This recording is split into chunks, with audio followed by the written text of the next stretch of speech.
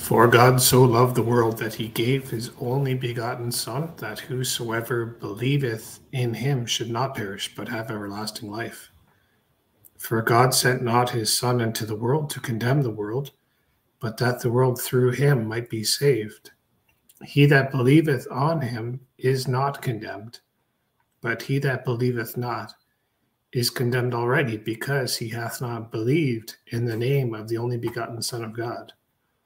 That name, the name of the only begotten Son of God, is Jesus. It's a name which is above every name. It's God's name. And God was manifest in the flesh, in his Son, Jesus Christ. The man came unto his own people, the Jews, and they killed that man, Jesus Christ. And Jesus Christ's death was for the sins of the world, for the whole world. And after he died on the cross, they buried him in a sepulcher, but God rose him from the dead on the third day, and he was seen alive by his witnesses after that. And if you believe that gospel and believe on Jesus, his name, you have everlasting life. That whosoever believeth in him should not perish, but have eternal life. So that's what you must do to be saved, and to go to heaven and to have your sins forgiven and to be right with God is to believe on the Lord Jesus Christ. And brought them out and said, Sirs, what must I do to be saved? And they said, Believe on the Lord Jesus Christ, and thou shalt be saved, and thy house.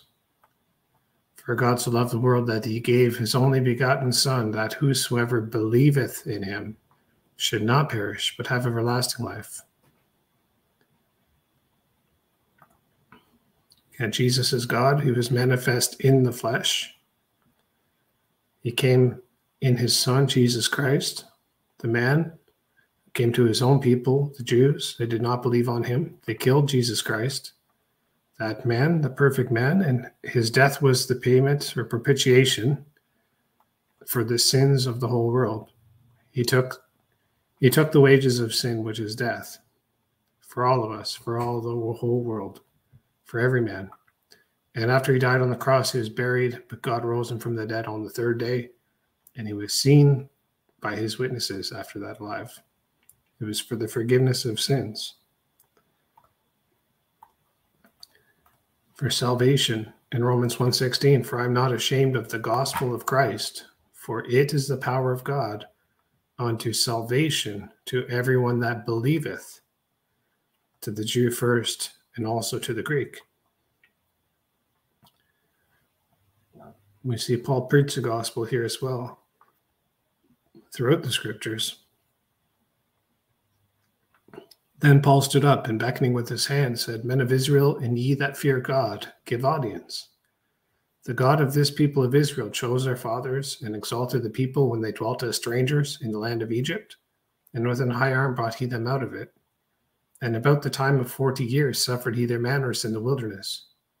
And when he had destroyed 7 nations in the land of Canaan, he divided their land to them by lot. And after that he gave unto them judges about the space of 450 years, until Samuel the prophet. And afterward they desired a king. And God gave unto them Saul the son of Cis, a man of the tribe of Benjamin, by the space of 40 years. And when he had removed him, he raised up unto them David to be their king, to whom also he gave testimony and said, I have found David the son of Jesse, a man after mine own heart, which shall fulfill all my will. Of this man's seed hath God, according to his promise, raised unto Israel a Savior, Jesus. So Jesus Christ was of the seed of David.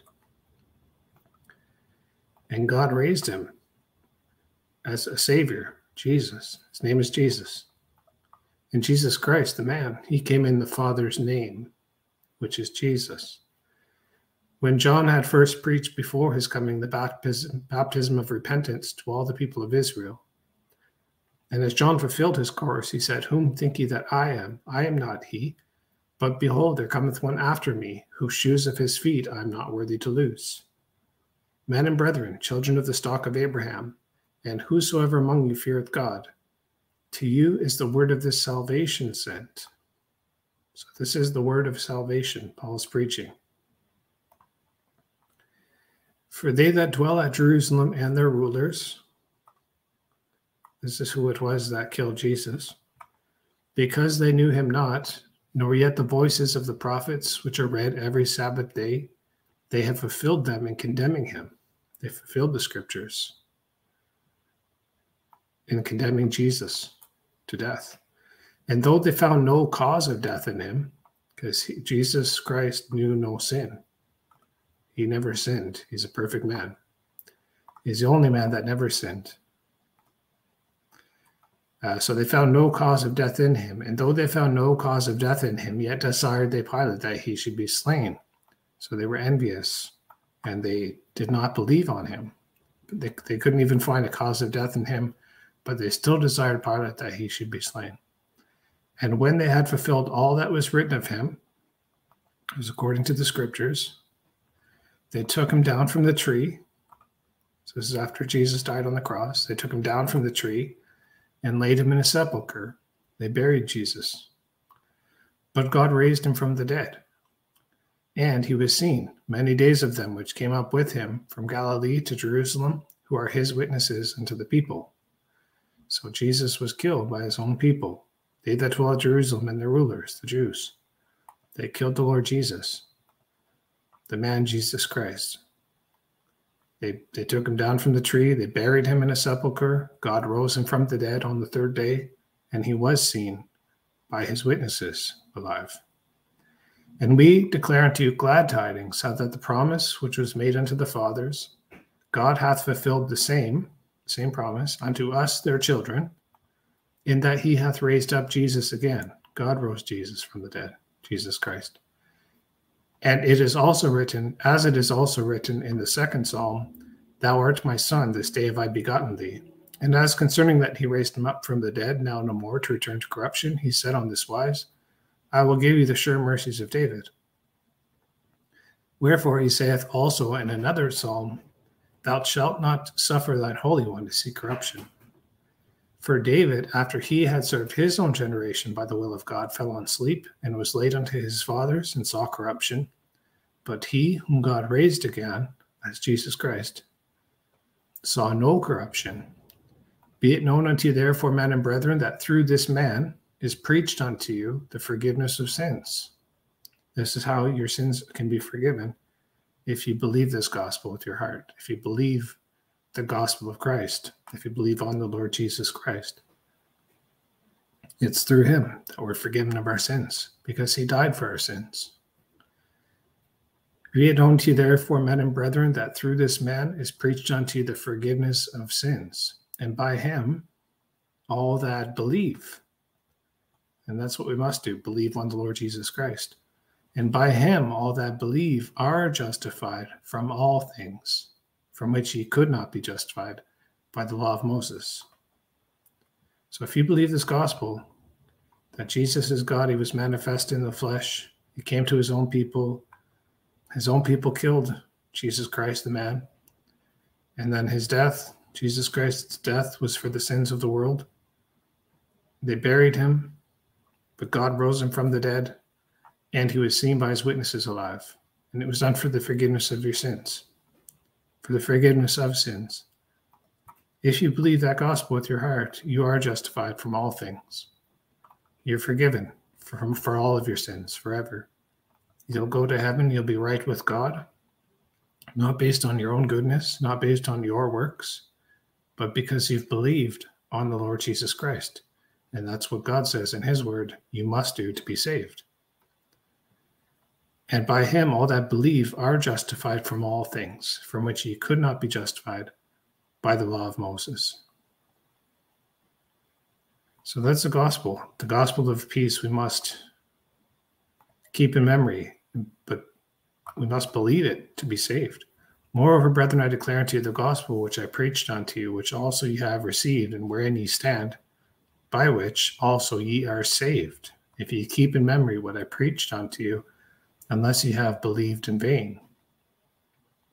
For I delivered unto you first of all that which I also received, how that Christ died for our sins according to the scripture, that's Jesus Christ, and that he was buried, and that he rose again the third day according to the scriptures. God rose him from the dead, and that he was seen by his witnesses, and that he was seen of Cephas, then of the 12. After that, he was seen of above 500 brethren at once, of whom the greater part remain unto this present, but some are fallen asleep. After that, he was seen of James, then of all the apostles, and last of all, he was seen of me also, as of one born out of due time. So here we see Jesus. Jesus died. Jesus Christ died for our sins, according to the scriptures. He was buried. God rose him from the dead on the third day, and he was seen by his witnesses alive after that. And it's by grace, not of works. It says, for by grace are you saved through faith, and that not of yourselves. It is the gift of God, not of works, lest any man should boast. For I am the least of the apostles, that am not meet to be called an apostle, because I persecuted the church of God. But by the grace of God I am what I am, and his grace, which was bestowed upon me, was not in vain. But I labored more abundantly than they all, yet not I, but the grace of God which was with me. Therefore, whether it were I or they, so we preach, and so he believed. And what we must do to be saved is to believe on the Lord Jesus Christ, believe the gospel of Christ. Anyway, what's going on, Gundert? Hello, brother Michael. How are you doing? Good, brother. How are you doing? I'm good. Good. Yes, sir.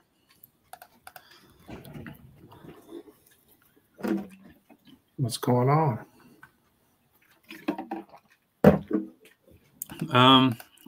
Been working a little bit. Went to the city, grabbed my bike. I don't want to have my bike in the city, so I saw a video like a few weeks ago about how many bikes are in the Netherlands compared to maybe a lot of other countries. It's like a big network of bike trails, and they've redesigned like over the decades a lot of the streets to be accessible for bikes, and bikes are a huge part of many people's commutes, even long commutes. That's right. Yeah, the Netherlands is flat, so everyone bikes everywhere, basically, especially in the city. If you live in a city, you go by bike. If you go to high school, you bike to school. Under like anything really beneath or under like 6 miles, you just bike to school. And at primary school as well, just everything is by bike. They have special bike lanes almost everywhere except on the highway. But yeah, that's the Netherlands. That's awesome. Bikes everywhere. They had like an actual video of it, so they would show like the parking system where the like bikes stored on top of bikes, like it's just a big, and then all the trails, and then the streets themselves, how they're like over here you see like a bike lane sometimes where it's just a little bit of a paved, dotted line or something, like a side, but same kind of road you'd share with the cars. But over there, it's like the videos I was seeing of the streets were like it's like this, red paved kind of like special, like, and so many people on bikes. It's really cool to see. It's crazy. Yep. Like if you go to Amsterdam or one of the cities, I don't know how it functions, but it works. And yeah, that's the culture. It's good exercise too, eh? Yeah, that's true. Yeah. Fresh air, yeah. What are we talking about? Well, it's preaching the gospel. Oh, I see. Yeah, my report of the gospel that you got on the screen right there. First part, how that Christ died for our sins, according to the scriptures. So how did he die? Well, he died on the cross for the sins of the world. And he was condemned of his own. That's how he was crucified. His own people said, let his blood be upon us and our children. And Jesus died on the cross for the sins of the world. He was buried in a sepulchre, but God rose him on the third day, and he was seen alive by many witnesses, over 500 at once. That's the gospel I believe. And Jesus is the name above all names. It says, neither is there salvation in any other, for there is none other name under heaven given among men whereby we must be saved. So Jesus is given to the Canadians as well as to the people in the United States, as well as to the Spanish, to the Chinese, to the Dutch. Jesus is the name. That's the name that is mighty throughout all the earth. And that's the name whereby you must be saved. So believe in it. That's the name of the Son of God. That's the name of the Father. That's the name of the Holy Ghost. So pray you believe in Jesus and not in your own works. Amen. Kill in the building. Amen, amen.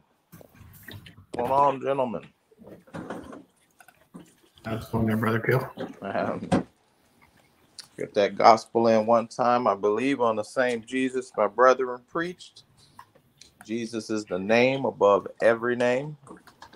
There is none other name under heaven given among men whereby we must be saved, and that's Jesus.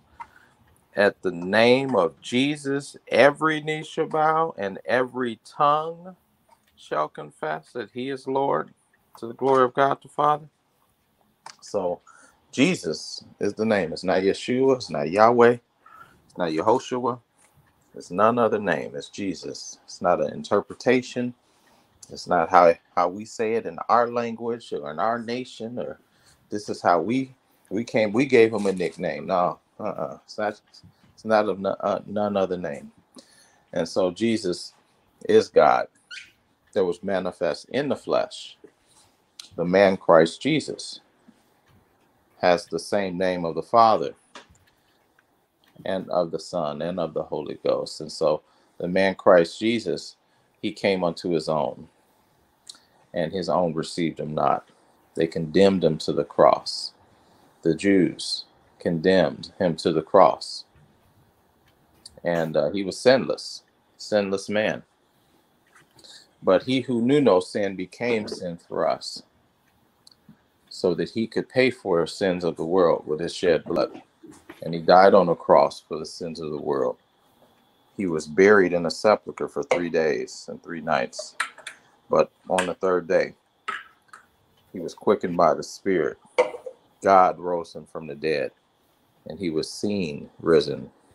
He was seen alive by his witnesses. And if you believe on that gospel and that Jesus, you can have eternal life and be with the Lord forever. Amen. Amen. Amen, yeah.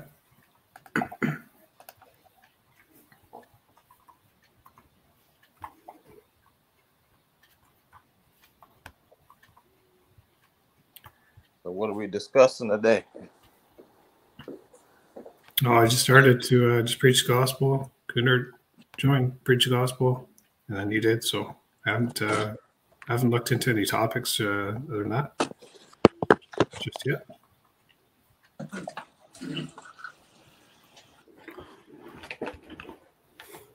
If anybody's watching, listening, and you want to join the study, just click the link to join. If you have any questions, we can look at them in scriptures for you there. Well, maybe, Michael, we can get your take on it, because you're usually good with the scriptures. Scriptural support for how we should approach people, how we should be fishers of men, for the purpose of preaching the gospel. Are we to use enticing words, deception, or what is our approach? Do we do it straight way? Do we, Yeah, the scripture says straightway they left their nets and followed him, and it says not with enticing words. 1 Corinthians 2:4. We follow Paul as well. Be followers of Paul, God says. And I, brethren, when I came to you, came not with excellency of speech or of wisdom, declaring unto you the testimony of God. For I determined not to know anything among you save Jesus Christ and him crucified. That's a good point too. I think like doctrines, an unbeliever is not going to understand the doctrine. You know, they need to hear the gospel firstly, and believe that unto salvation. and then God will give them understanding. So to keep on topic, I would think. And I was with you in weakness and in fear and in much trembling. And my speech and my preaching, so I'd follow Paul, was not with enticing words of man's wisdom, but a demonstration of the Spirit and of power, that your faith should not stand in the wisdom of men, but in the power of God. So, not with enticing words of man's wisdom, and I would say to the point of the gospel, and not, doctrine that's for the believers, not with excellency of speech or of wisdom. Straightway they left their nets, so straightway is definitely there. And that's regarding being, I was in the same scripture as fishers of men. In Matthew 4, it says, and he saith unto them, follow me, and I will make you fishers of men. And they straightway left their nets, and they followed him.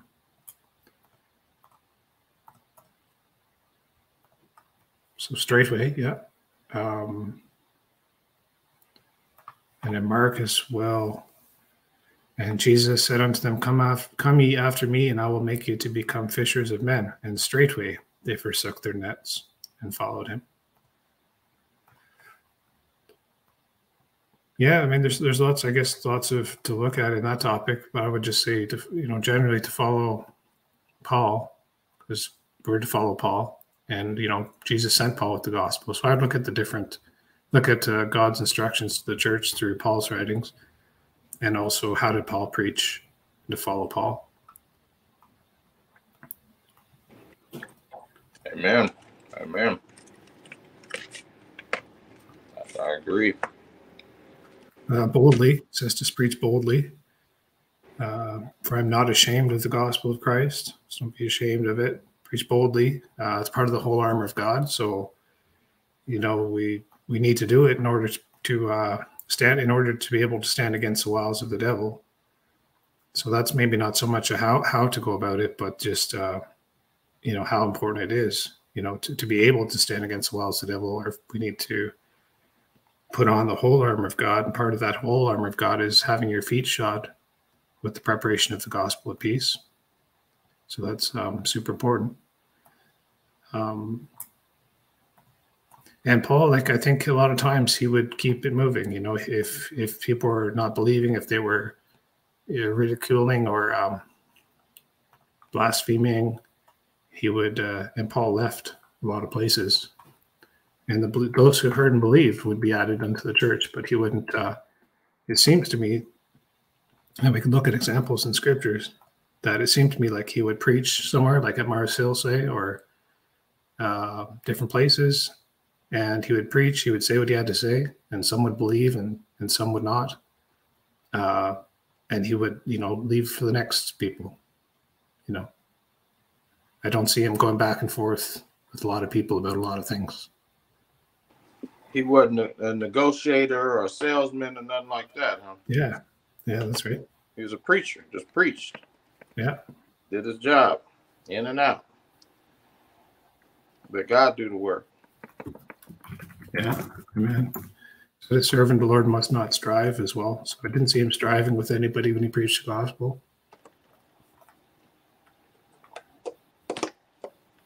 So here's just when he's preaching at Mars Hill.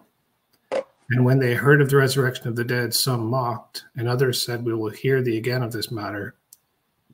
And this is after he spoke to them. And I don't see him entertaining any of their questions or going back and forth with a lot of dialogue with them or anything. But afterwards, some mocked, and others said, we will hear thee again of this matter. So Paul departed from among them. And I think there's other spots too where he departed after he said what he had to say. And some would believe and be added unto the church, and some would mock, and then he would depart and go to the next place.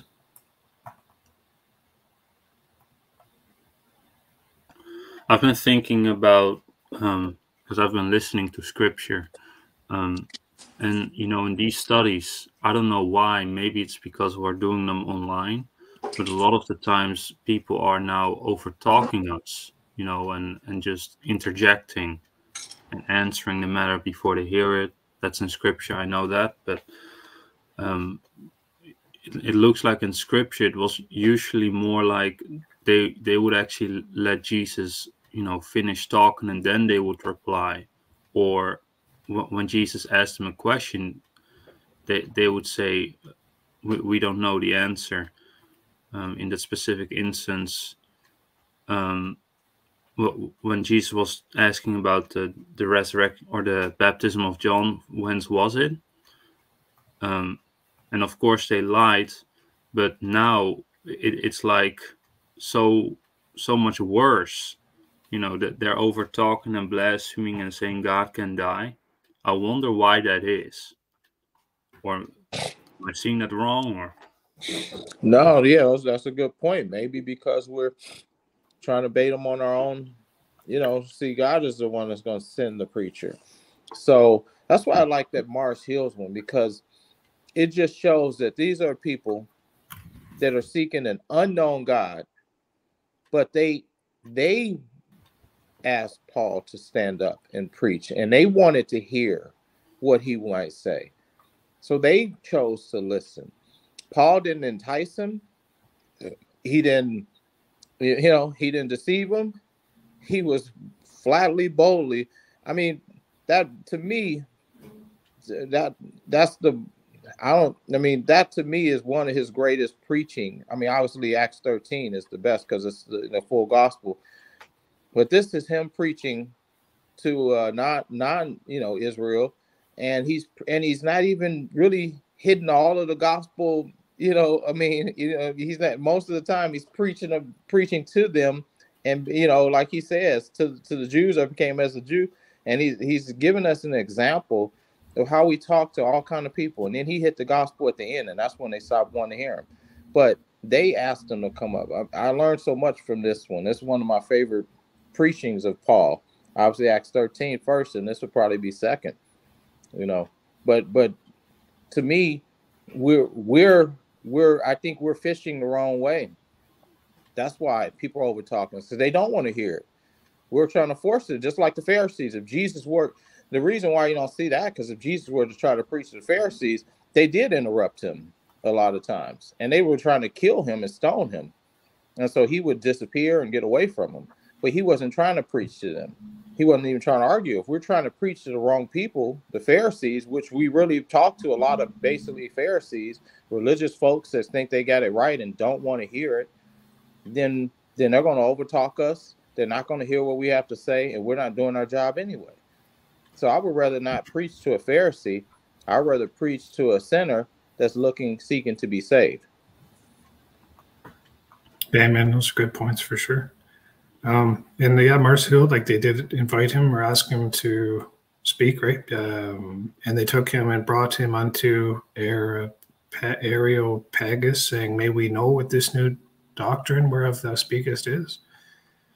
For thou bringest certain strange things to our ears. We would know, therefore, what these things mean." So they wanted to know. They were asking him. I see some other parts too where like he would go into places, like he would go into, I don't know if it's because he was a Jew, he would go and, to win the Jews, he would, be as a Jew. Paul was a Jew. And Paul, as his manner was, now when they had passed through Amphipolis and Apollonia, they came to Thessalonica, where was the synagogue of the Jews.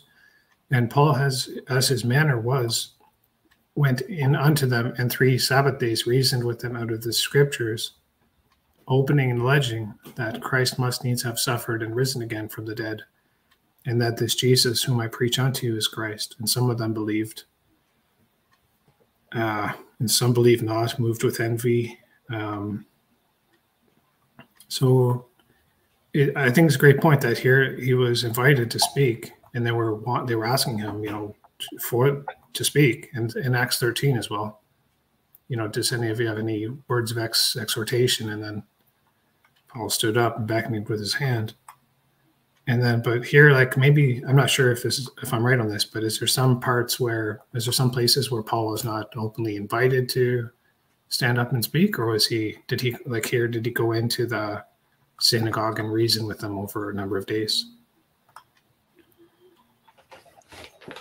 That's a good question. Certainly here he was invited or asked, to speak in Acts 13 as well. So it'd be good to, I think, like that would be the right track for me. I mean, that's what I would think to do. I mean, is to search what did Paul do in those different cases, or how was he invited, or how did he preach? And also in Acts 16, you got this guy who is suicidal, right? And he's like at the low point of his life. Yeah. Like sometimes, like when I read the scripture, it's almost like with no emotion. It's like, yeah, this guy, I'm just reading, who was about to, who would have killed himself. But that's not how the situation really was, right? He had a sword. He was emotional. He was scared in that very moment. And when you're reading, or at least when I'm reading, it's not always like I realized that at that moment. But this guy was at the low point. He was scared. And then he's asking and searching. And then it says, and brought them out and said, sirs, what must I do to be saved? So this guy was searching at that moment when he was suicidal, right?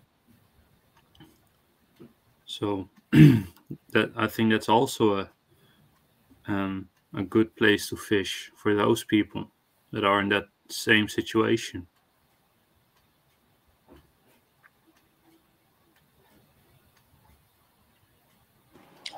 Actually, I think we've accidentally put too much emphasis on fishing. Jesus said, I will make you fishers of men. He didn't say go out there and fish. We just need to be ready. That's true. Is it be ready always? I want to look at that, because I don't think it's our job to fish. It's our job to just go. Preach to whoever. Whosoever, yeah.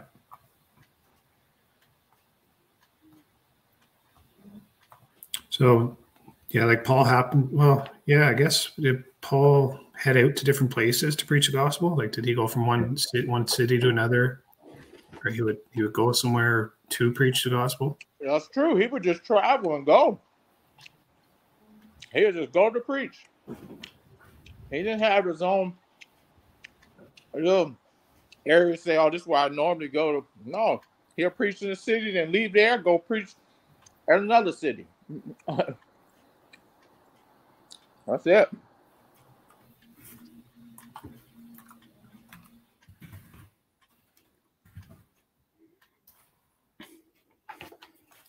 Preached in the synagogues too. This is not Paul here, but it was interesting. I thought it was interesting that Paul would go into the synagogue and preach, even though he was not, under the law of the Jews anymore. He was not a follower of that. He still said he was a Jew, like in a Roman, but like he would go into the synagogue even after he was, a believer in Jesus, and he would reason with the Jews, say multiple days.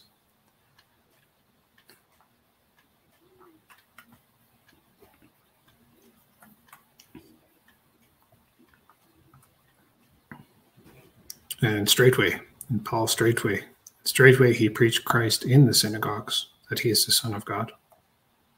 So he'd actually go into the synagogues to preach, even after he was straightway. No enticing words, no deception. It's straightway preaching. And they would kick him out. Yeah. There you go, 23. The Jews took counsel to kill him. But their laying await was known of Saul, and they watched the gates day and night to kill him. See what I'm saying? Me, when I read that, I take that seriously. I mean, what did he say that these people wanted to kill him? They were upset. It was no happy. He wasn't all being diplomatic and making them feel good. They wanted to kill him. I take that seriously. But we're supposed to be like Paul. Why aren't we taught preaching that same way? I don't know. We all want to make friends and be happy. I just don't see it that way in Scripture. No, I don't either. This song reminds me, or like comes to mind, for do I now persuade men or God, or do I seek to please men? For if I yet pleased men, I should not be the servant of God. So we're definitely not here to please men, but to please God. They put Peter and them in prison for preaching Jesus. I mean, we're soldiers, man. This is a war. I mean, I think we just got to get our mind set right. Transform your mind. Yeah, renew your mind. In Romans 12, 1 and 2. Line 2 here, it says, and be not conformed to this world, but be ye transformed by the renewing of your mind, that ye may prove what is that good and acceptable and perfect will of God. There's another scripture that says, be not unwise, but understanding what the will of the Lord is. I think it says, be not unwise. Yeah, Ephesians 5:17. Wherefore be ye not unwise, but understanding what the will of the Lord is.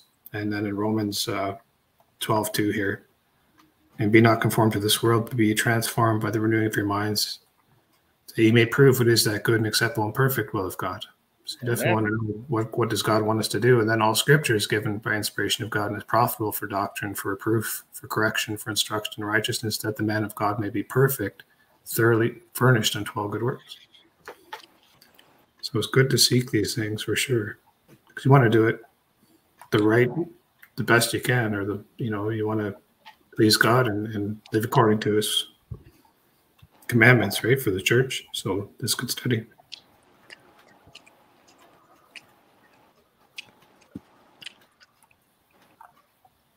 They hated Jesus. They want to kill him.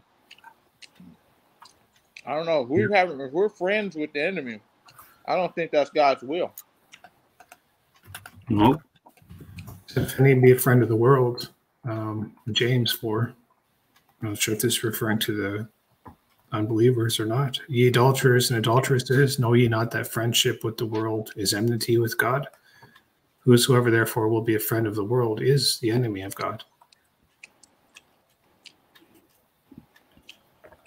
But this might be referring to something else than that. But yeah, it's good to search these things for sure. Especially with something so foremost. I guess. I don't think it's like we're doing it in a mean way. We can still be meek, but it's what we say. Just like Stephen. Now that was strong preaching to the deaf, and even when they stoned him, he said, lay this sin not to their charge. Yeah. That was very meek and humble. But what he said was straight to the point, 7. Cutting to the chase, calling them out, wasn't nice. But I'm assuming based off of the text that he didn't say it in a mean way. It's not how he said it, it's what he said. We need to stick to say it the right way. Just say the right words. We don't have to be mean to people.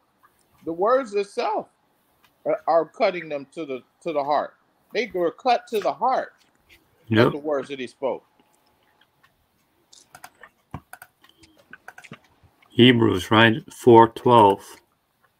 For the word of God is quick and powerful and sharper than any two-edged sword, piercing even to the dividing asunder of soul and spirit, and of the joints and marrow, and is a discerner of the thoughts and intents of the heart. Amen. He said, what makes manifest is light.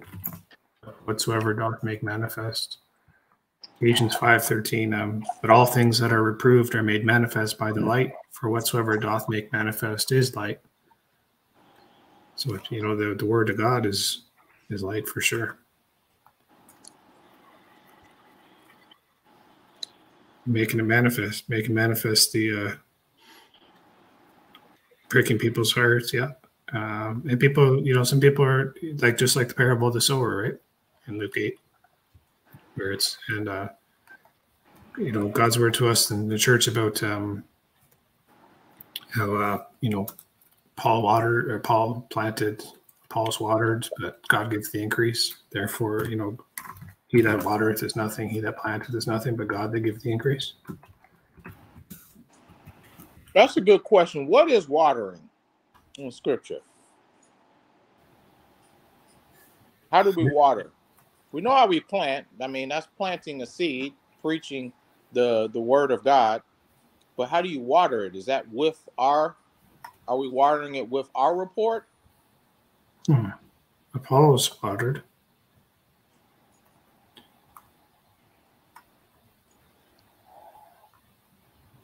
Or you also water, because the word is water. So you with more word. So someone else gives a word, you give a word. So that's the planting. So so who got there first is the one that planted, and the person that came back with some more word to support is watering that word, probably. I would think so, yeah. Maybe that's what it is. Okay. People would plant before they water. Yeah, I think that's right. And they're one as well. Now that he that planteth and he that watereth are one. And every man shall receive his own reward according to his own labor.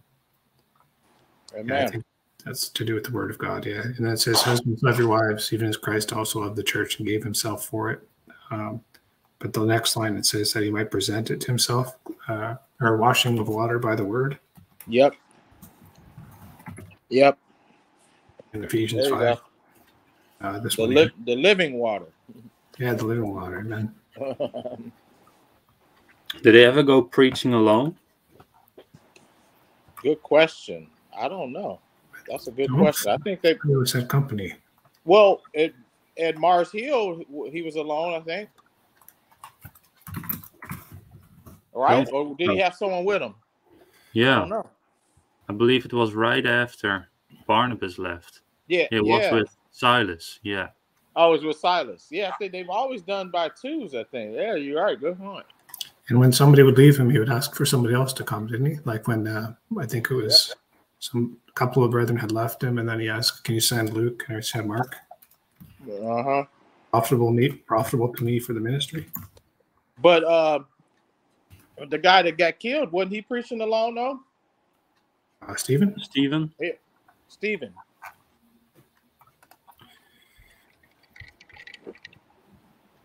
Let's see. I know we're not supposed to follow Stephen, but I'm just trying to find an example. And the Ethiopian eunuch, he preached alone. He left, because the angel told him, "Hey, go," and he ran. So he preached alone. Philip. So maybe that was something that Paul started, and now we're supposed to follow Paul. But before that, it looks like there were a couple of examples of people preaching alone. Let's see. Yeah, I'm just thinking about these. What you two just looked at, like this sowing and the watering. Yeah. So it's like almost backing up what someone else is saying. Yes. The witness. Where there are 2 or 3 witnesses there, I am in the midst of them. So yeah, that's probably the effective way to preach. 2 by 2 as well. I know that wasn't Paul's ministry, but when Jesus sent his disciples out, he sent them out 2 by 2. Okay. So the threefold cord is not easily broken, I think it says. That's a good point. The reward of 2 is better. I got to stop misquoting these. I got to look them up. Ecclesiastes 4:9, 2 are better than 1 because they have a good reward for their labor.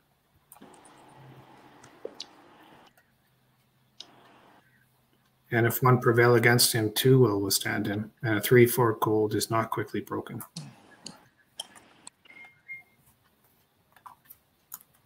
Two are better than one. Oh. You just had it on the screen. I thought of it, and then it's on the screen. It's one mind, brother. 9. So two are better than one. I like it. Because they have a good reward for their labor. Yeah, for if they fall, the one will lift up his fellow, but woe to him that is alone when he falleth, for he hath not another to help him up.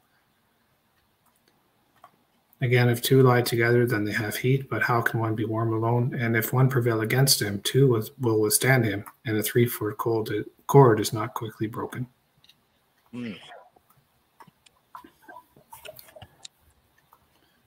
So that'd be a good thing to look at, I think, too, is, did Paul always preaching with other people? What about when he was in his own hired house?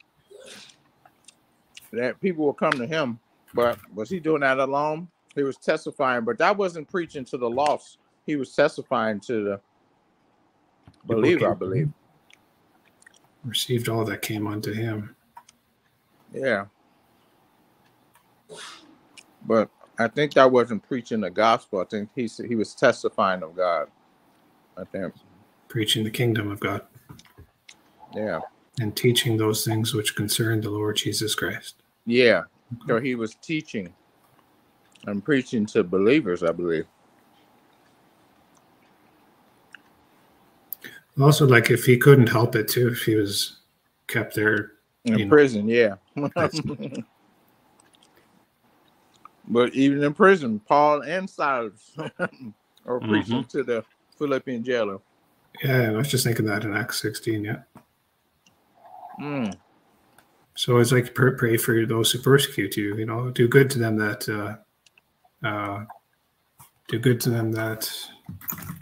persecute you, right? Yeah, pray for them that persecute you. Oh, wrongfully harm you or something. Do good to them that hate you. Like it was a prison guard. But Paul is saying, don't do yourself any harm. Do thyself no harm.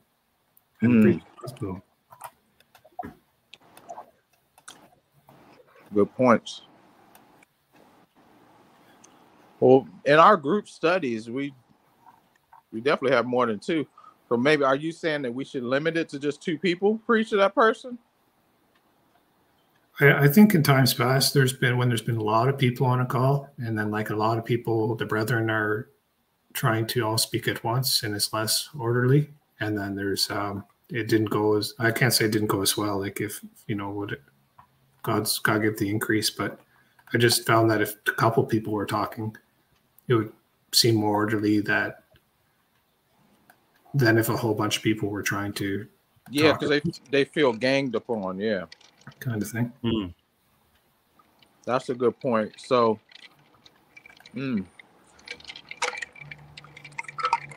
unless called upon, but yeah, maybe 2 people should. Yeah, maybe 2 people should kind of address it.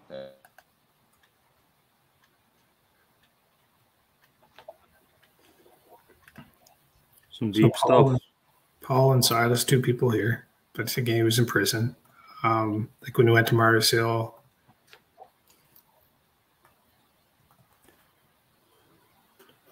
Yeah, you got Paul, was it Barnabas?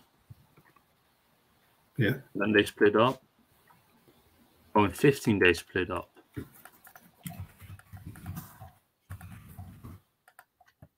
This one here, he still had Luke with him. Only Luke is with me. This was after Demas. For Demas hath forsaken me, having loved this present world, and is departed unto Thessalonica. Crescens to Galatia, Titus unto Dalmatia. Only Luke is with me. Take Mark and bring him with thee, for he is profitable for me for the ministry. And Tychicus have I sent to Ephesus. So he had Luke with him, and then I think he was asking Timothy to come bring Mark with him as well. So like it seemed he went with others. He's profitable to him. In Acts 15, it says Paul chose Silas because there was a contention between Paul and Silas. All right, Car. And Barnabas took Mark. Or actually John, whose surname was Mark. So John Mark. So that's just 2 pairs.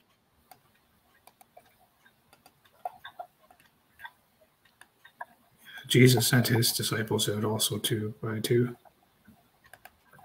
Good point, yeah, that's right. We have sent therefore Judas and Silas.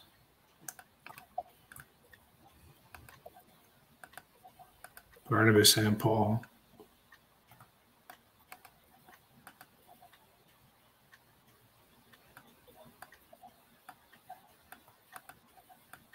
Judas and Silas. Isn't there a part where I'm just going to look it up about the where they were waiting tables, something like that, and then they were saying, push for the women, right? They were waiting tables. They're saying, like, shouldn't we do the other work of the ministry, and then we can have other people do the waiting on tables? Wait on tables, was it? And I thought it was something about he sent them 2 at a time at that time.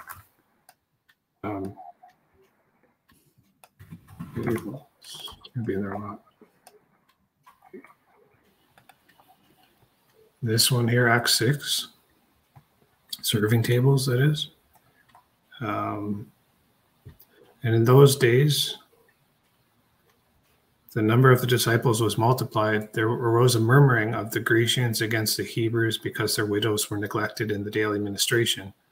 Then the 12 called the multitude of the disciples unto them and said, It is not reason that we should leave the word of God and serve tables. Wherefore, brethren, look out among you 7 men of honest report, full of the Holy Ghost and wisdom, whom we may appoint over this business. So I guess that's about serving tables there. But we will give ourselves continually to prayer and to the ministry of the word. Yeah,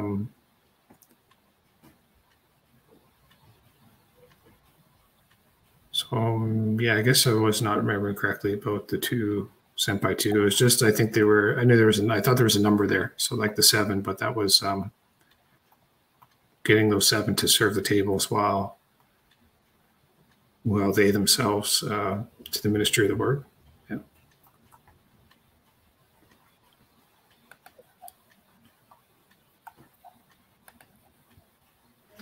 And that's why they chose Stephen too.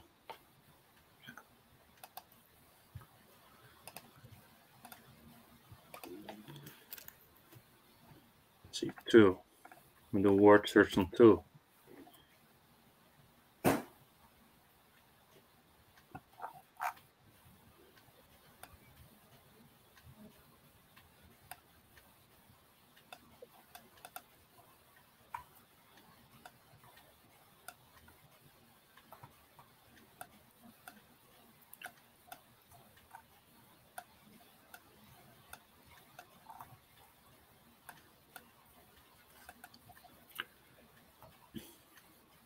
So Philip might have went by himself.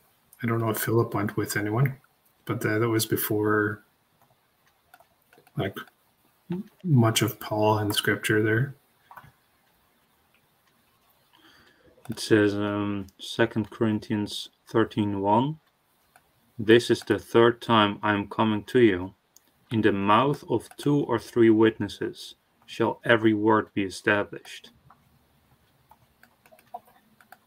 Yeah, so 2 or 3 witnesses, yeah.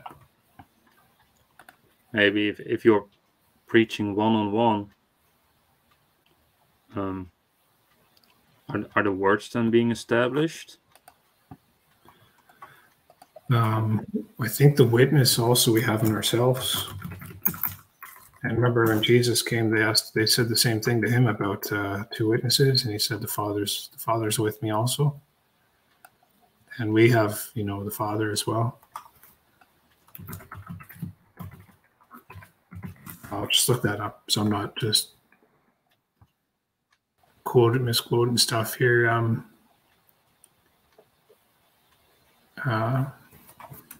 Said I am not alone.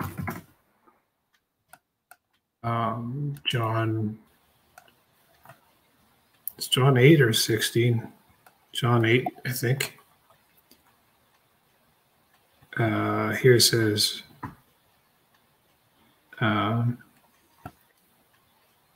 the Pharisees therefore said unto him, Thou bearest record of thyself, thy record is not true. Jesus answered and said unto them, Though I bear record of myself, yet my record is true. For I know whence I came and whither I go, but ye cannot tell whence I come and whither I go. Ye judge after the flesh, I judge no man. And yet if I judge, my judgment is true, for I am not alone, but I and the Father that sent me. It is also written in your law that the testimony of two men is true. I am one that bear witness of myself, and the Father that sent me beareth witness of me. So that's two witnesses right there. Then said they unto him, Where is thy Father? Jesus answered, Ye neither know me nor my Father. If ye had known me, ye should have known my Father also. But I think that we have the witness in ourselves as well. It says in 1 John, I think, as well, or one of the books of John there. We have the witness in us.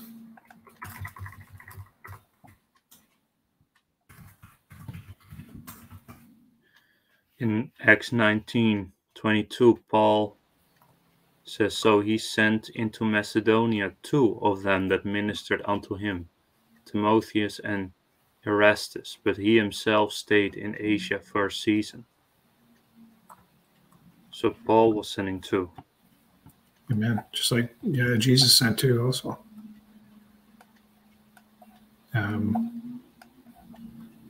We have the witness in us. In 1 John 5:10, he that believeth on the Son of God hath the witness in himself.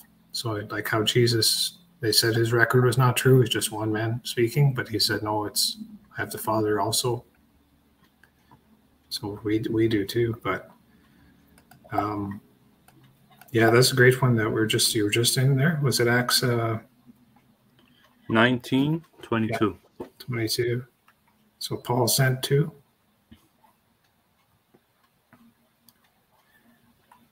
After these things were ended, Paul purposed in the Spirit when he had passed through Macedonia and Achaia to go to Jerusalem, saying, After I have been there, I must also go to Rome. So he sent into Macedonia 2 of them that ministered unto them, Timotheus and Erastus, but he himself stayed in Asia for a season. Yeah.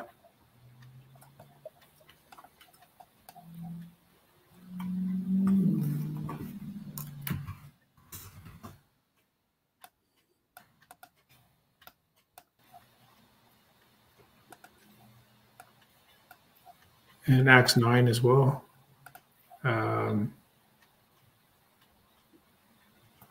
This was the disciples sent to then. And for as much as Lydia was nigh to Joppa, and the disciples had heard that Peter was there, they sent unto him 2 men, desiring him that he would not delay to come to them. So the disciples sent 2 men to Peter.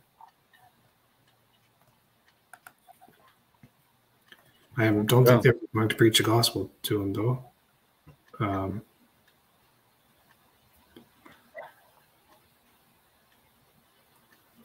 So that might be a bit different. But yeah, the other ones for sure. When Paul sent 2, Jesus in his ministry sent 2.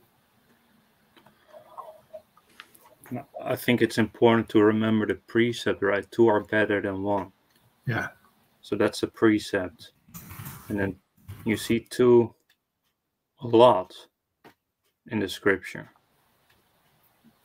You got 2 angels at the sepulchre. In Acts 1, it also said when Jesus ascended up,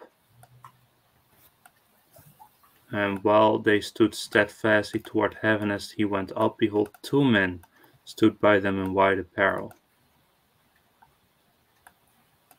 So this 2 seems to be the orderly thing. Jesus sent 2 disciples. Paul sent 2. God sent 2 angels to was it Sodom or Gomorrah?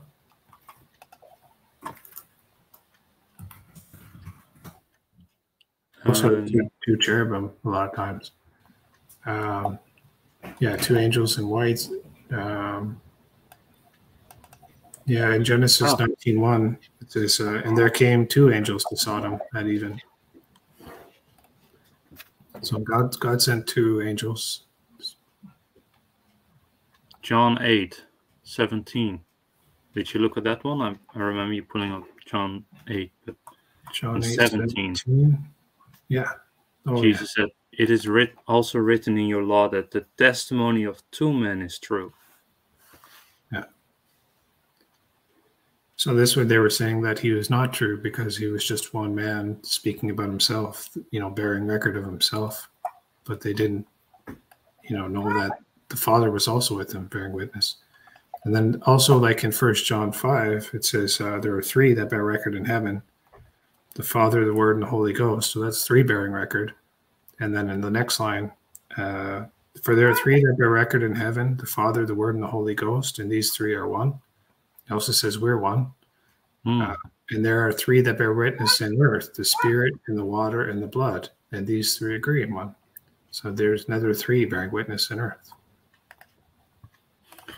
I remember doing some clubhouse preaching, and this was one of the verses they pulled up, showing that God is a man. Because it says that the testimony of 2 men is true.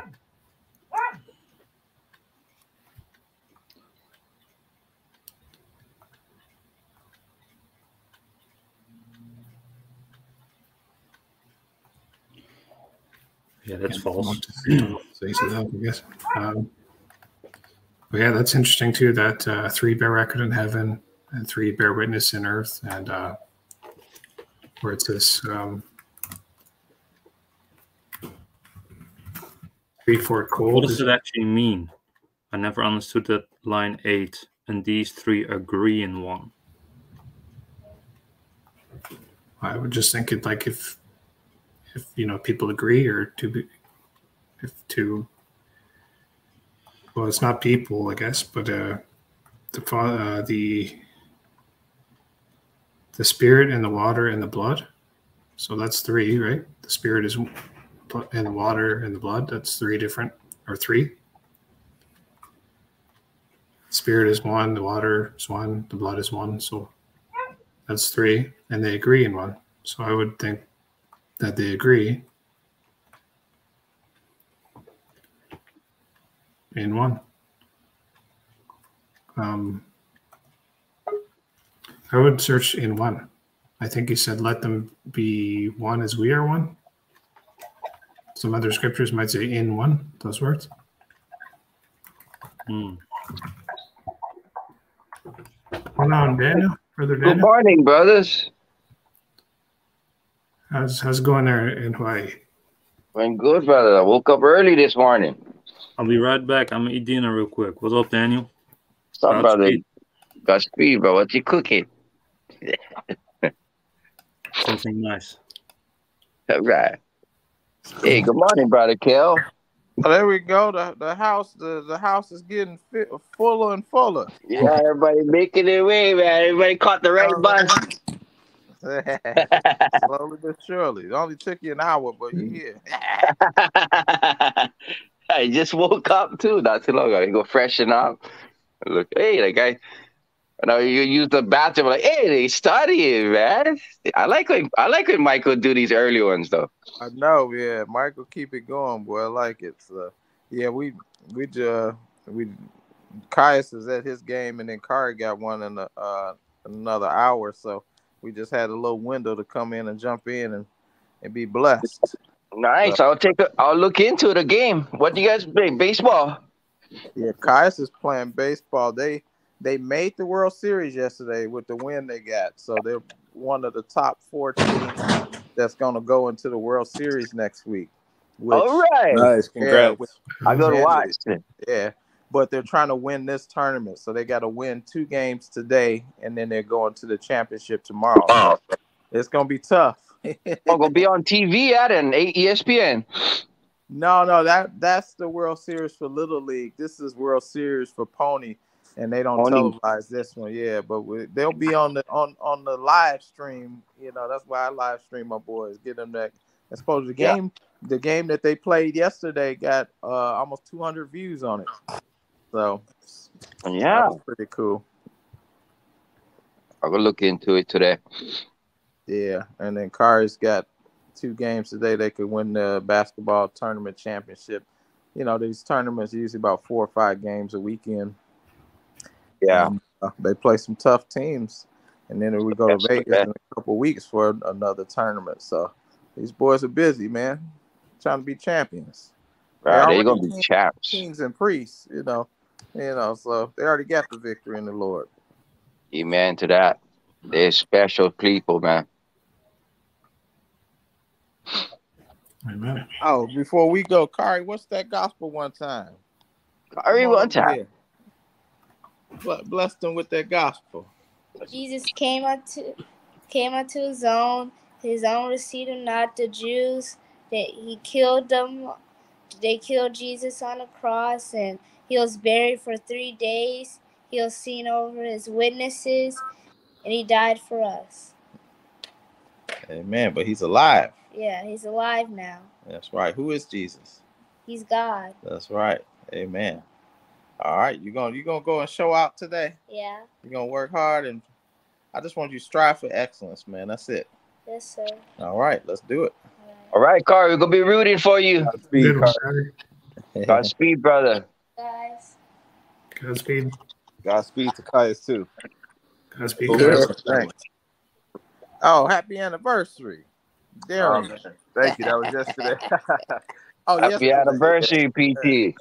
Oh, I'm a little bit late, you know, but hey, better late than never. Belated anniversary. Yeah. It's a blessing, man. Definitely. Time is flying. Amen. Yeah, who's so finds wife finds a good thing. Obtain the favor of the Lord. Sir. Yeah, we actually been together maybe 12 years almost. It'd be going on 12 years this year. Oh, wow. Been married 6. So Oh, well, our 12-year anniversary is in October. So y'all, yeah, as long as we've been married, as long as y'all known each other. Yep. That's crazy. I think it was like November 2010 when we started dating. I told her then, yeah, you're gonna be my wife. She kind of looked at me crazy. And I'm just like, I know you are. That was 12 years ago. So you just know it. Yeah, you just know it. That's awesome. yeah. Right on. I shared my report of the gospel too. That's why I came on. But yeah, man, I believe the gospel. That's the most important thing someone must do before we leave this earth. So believe on Jesus. He's God manifest in the flesh. He went to his own people, the Jews. They rejected him. Even though he was sinless, he went to the cross. He died for the sins of the world. He was buried. But on the 3rd day, God raised him from the grave. And he was seen risen. So rejoice evermore. That's the gospel that I believe to go to heaven. I'll give you a scripture. I'll give you John 1:12. It says, but as many as received him, to them gave he power to become the sons of God, even to them that believe on his name. So that's the name above all names, Jesus. Believe on him. Amen. Amen. Amen. Even to them that believe on his name, yeah, singular. Yeah, one name. Yeah. Yeah, that I'm telling you, that always 99 times out of 100, that's gonna be the stumbling block that people fall on, man. Really, yeah. Yeah, who Jesus is. So it's usually the name, or I would say identity, or just who he is, who Jesus is. Is he God, or is he man, or is he the Holy One? You know, because the man is not God. So yeah, that's it. Jesus is the stumbling block, man. Amen. I noticed, you know how people give certain beliefs like these titles, like Mormonism, you know what I'm saying, and whatever else you got out there. So they make oneness. I don't know who started that, but like when they hear us described, they'll start to call us oneness. I'm like, where do y'all even get that from? Well, because all right, so the thinking. See, these guys, when you learn a doctrine of man, then you learn what's the opposing doctrine, right? So, for instance, Calvinism, their opposing doctrine, which makes Calvinists more convinced in is they say, well, Arminians believe this, which is like the total opposite. So to make them believe their doctrine even more, they point on how wrong the other one is. See, so to believe a lie, you gotta have an opposing, view, or a villain. And so the opposing view or the villain to Trinitarians is modalism. And so they're just saying, oh, you're the opposite. So that's what it is. That's where it's coming from. So the opposing view to Calvinism is Arminianism. The opposing view to Catholicism is Protestantism. Well, not so much. Muslims, Islam. So so they all have opposing views. So the three world religions is Jews, Christianity, and Islam. So that's where that's coming from. So the only way to really combat that is to show holes in both. You say, no, we don't believe Trinity because, first of all, this is wrong. Trinity is not even in the Bible. And we don't believe modalism because they believe that the Son is God, and we don't. And so you show that, it can't be that because we don't believe what they believe. And now you shut them up. Well, you're modalist. Well, you're not. You can't be a modalist if you don't believe their doctrines. So, and you can't be Arminianism because Arminianism believes you can lose salvation. Calvinism believes you can't lose salvation, but they believe salvation is only to the elect. So we show you. So the more you know what they teach and where their holes are, the more you can shoot that down. But that's again, that's all a distraction of the devil to just try to, and that's the thing. See, that's the problem with what we were studying in earlier was that we're talking to the wrong people. Are those the people that God sent us to? I don't believe so. The ones that are arguing these kind of things and stuff like that. No, we need to be fishers of men. And Jesus said, I will make you fishers of men. Let him make us fishers of men. Let him bring us the men to speak to. And all we need to do is be ready to preach to whosoever he brings to, because the ones he brings to are ready to hear, ready to listen. We're talking to the wrong people. That's why we keep running into this. Right. I like the way you said that. So avoid foolish questions, and unlearned. There's a lot of scripture about what to avoid when it comes to what other people are saying. Sound doctrine, yeah. It says avoid sound doctrine. What does it say? No, don't avoid sound doctrine, but avoid. Something like that. For example, we just had a whole hour study of edification, and we ain't had one of these people fishes in here or whatever. You know what I'm saying? We don't need them. Well, so I think we put too much emphasis on bringing somebody in to have a study versus actually let's study the Bible. And when someone comes in because we sent out the link and God sent them, then we stop studying and preach to that person. I think it's better that way. Right. It's just like fishing. You drop the lines and you just wait for the bite. That's what fishing is. Yeah, there's a few here, but avoid foolish questions and genealogies and contentions. So avoid contentions and strivings about the law, for they are unprofitable and vain. Yeah, exactly. So right there, even genealogies, that's a big one. Yeah. Because, I mean, in Hawaii, I know that for sure. In Hawaii, I know Hawaiians, they have a lot of pride too, that's why. And they boast a lot about their genealogies and their ancestors' belief system. They would back it up, you know what I mean? And it wasn't even there. But to avoid it. Yeah, but it says here to avoid foolish questions and genealogies. What is contentions? I think contentions is like somebody's arguing, I think. Arguing, yeah, that's what I was getting at.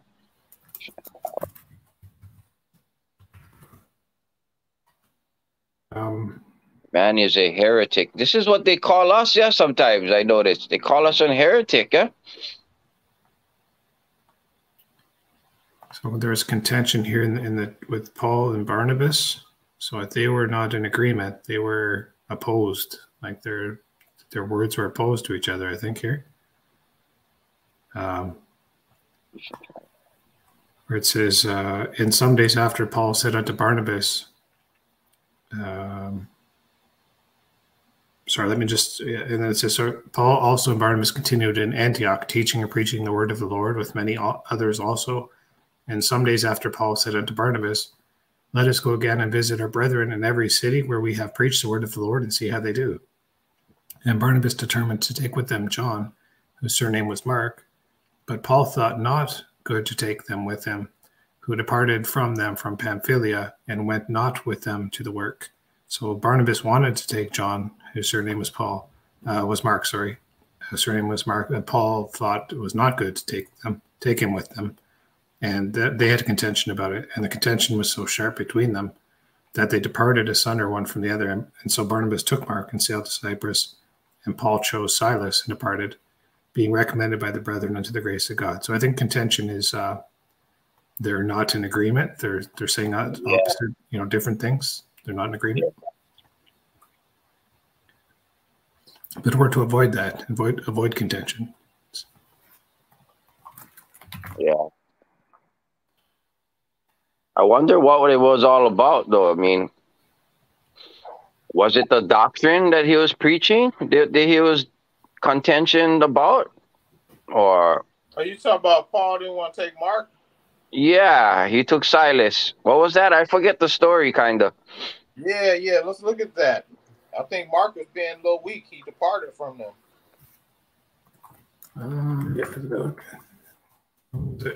Acts 15:39. So why was it that Paul did not want to take? Why did Paul think it not good to take John, whose surname was Mark, with them, when Barnabas wanted to? And so they had such great contention about it.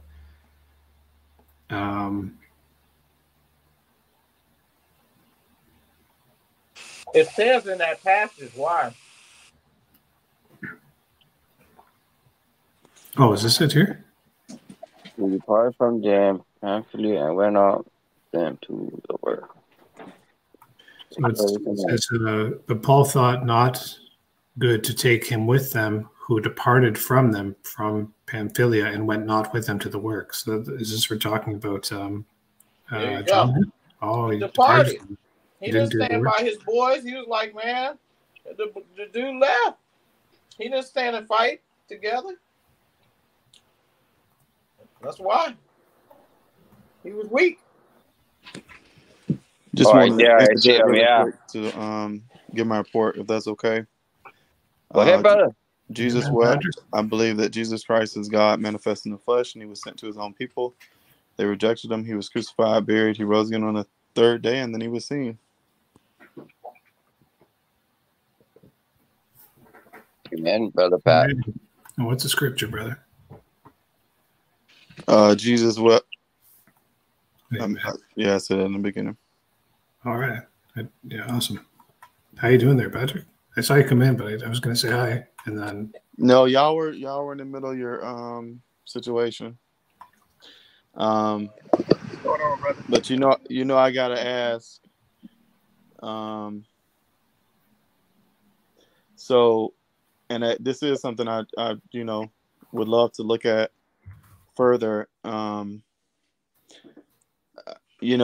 With gaining wisdom and being wise in the scriptures, that's cool, but I want to earn eternal reward. So if fishing for men needs to be kind of looked at, so it can be done according to scripture, then I definitely, I want to look at that. But I don't know. I just feel like it's the only other person that I know that actively, tried to fish, whatever that looked like, and I know no one's trying to discredit the effort that I am, doing, but I know it's easy to kind of just, sit back and, well, you ain't doing this, you're not doing that. And, I definitely want to do everything according to God, but,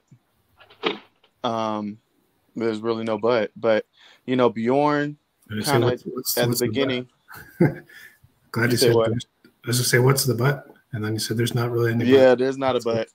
Yeah. Bjorn, he fished a little bit when I first came in. He would like, you know, try to find people. But I don't know. I just want to look at that because that's something that's important to me because of eternal rewards. You know, the going and taking a word and digging into it and trying to, you know, get revelation and all of that. That's cool and that's amazing. And, you know, God growing my understanding. But if being great in heaven means that, you know, a large part of it, from what I'm understanding, is preaching the gospel. That's what we're commanded to do. I know that reading and, you know, living holy, all those, you know, you get rewards for those too. So I'm just really posing the question. I don't want anybody to, you know, like semi-go on attack mode. I just am genuinely asking, you know, everybody knows my approach to this. I am actively trying to fish so everybody, we all can earn rewards. And so what does that look like if I'm going to fish? Because I definitely want to continue fishing. I definitely want to, you know, get people on here. You know, if people are going to be, they're going to have foolish questions. Anybody that seems their heart's open, they can have a foolish question. So I don't know. I just want to look at it in scripture. You know, just like it's, I mean, I think you're fishing. You know, I think we're fishing. We're all fishing. You know, it's kind of like a boat. You know, I can go fish on a boat by myself. But in this case, we got a bunch of brothers that we all believe on the same doctrine. So we're all fishing together on the same boat when we come onto this StreamYard. That's what I'm looking at it as. Yeah. Well, I think we addressed this earlier. Fishing is done by Jesus, not by us. He says, Yeah. I will make you fishers of men. So he's the one making us fishers of men. It's not us to go out and fish. He makes us fishers of men. It's up to us to immediately be ready to preach the gospel. That's putting on a full armor of God. It says, be ready with the prepared. What is he prepared with the gospel of free? That's our duty. Jesus is the one that fishes men. He's making us fishers of men. So based on what y'all studied today, we're not supposed to actually go out and bring our gospel report to people. Well, let's look at scripture, man. I just like to look at. Well, I want to look at it too. It's like Just look at go to the God. What does the scripture say about trying the spirit? Let's go by what the word says. Yeah. I think we're all trying to do that. We're all trying to do that. So let's pull it up. Yeah, there's a few scriptures. Yeah. This one here, be ready, but to sanctify the Lord God in your hearts, and be ready always to give an answer to every man that asketh you a reason for the hope that is in you with meekness and fear. So, you know, these are that's a good one. The reason. And then in Ephesians 6. Well, hold on 1 second. I want to look at that. Yeah. That's a good one. So it says, but sanctify the Lord God in your hearts, and be ready always to give an answer to every man that asketh you a reason of the hope that is in you with meekness and fear. So that's someone asking you. Yeah, that's somebody asking. So, okay, so what, you know, am I putting myself in that position? Or is God placing me, like, you know, what Kel just mentioned? Yeah. To have someone ask me, like, how am I, you know, am I just, I don't know. I just feel like it's kind of saying that we're just muted. I asked you, you know, I don't know if I did ask you. I asked somebody else. I asked. So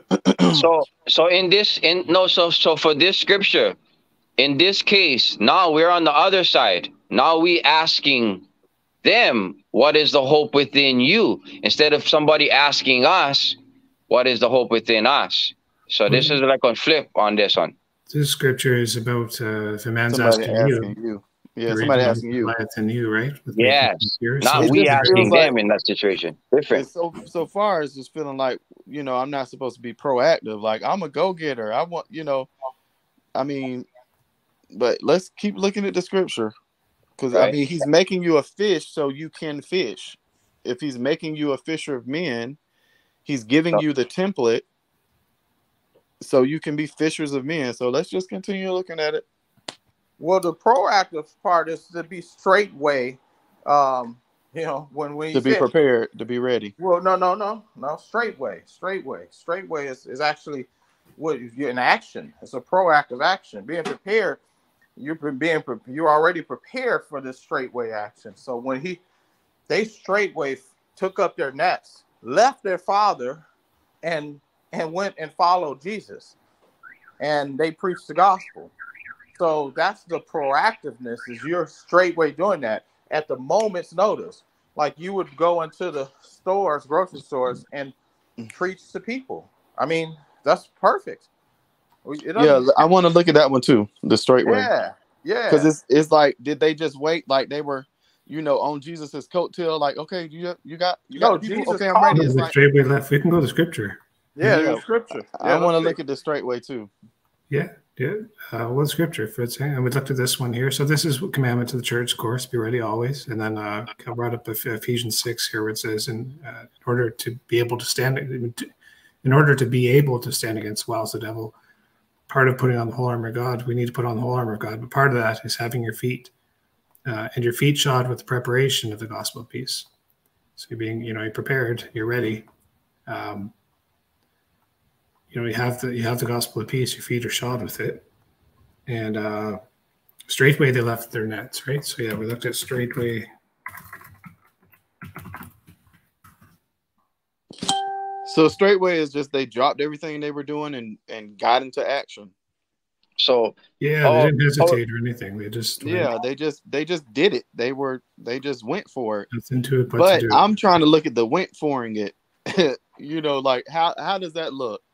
Because if I'm preaching, here, just start preaching. I know, but I'm saying like, okay, I'm going to the grocery store. Now I'm gonna make so many unintentional trips to the grocery store just to preach. We're not saying we're not saying you only have to preach at the grocery store. He went everywhere, and it's not unintentional. It is intentional.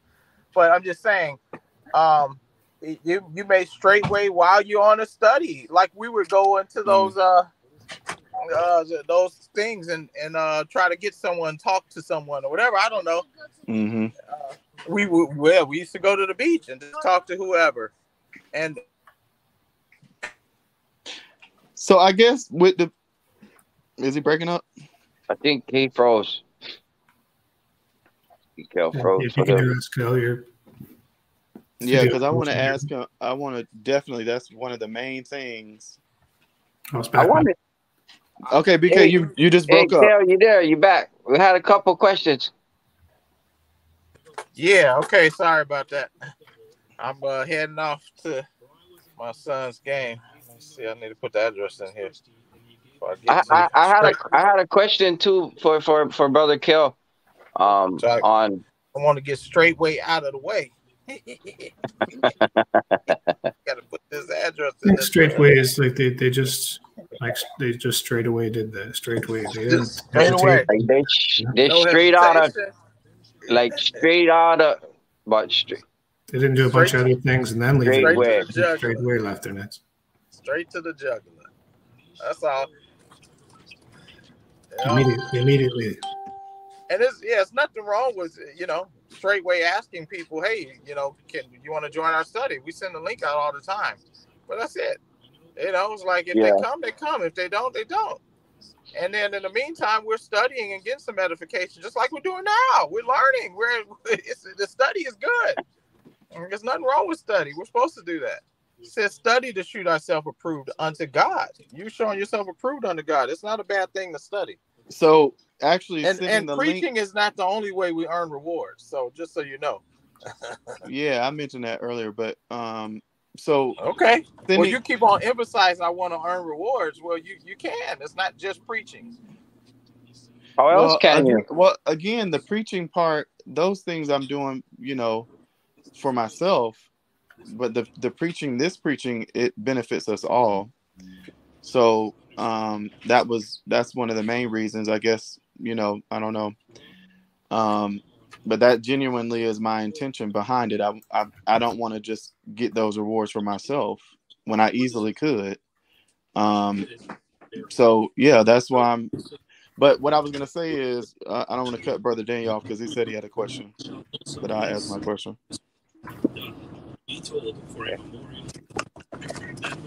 So for Well, I think how it, honestly, man. I mean, if you know, I don't think we really need the the rewards that way, because I think we're all preaching in our lives. So I think we just kind of do this as we come together. This is not like we need those people to get rewards. You see what I'm saying? So if you're doing it for our sakes, I would say, man, let's take that burden off of you. We appreciate it, but we definitely don't need it. We're all preaching outside of these studies. yeah.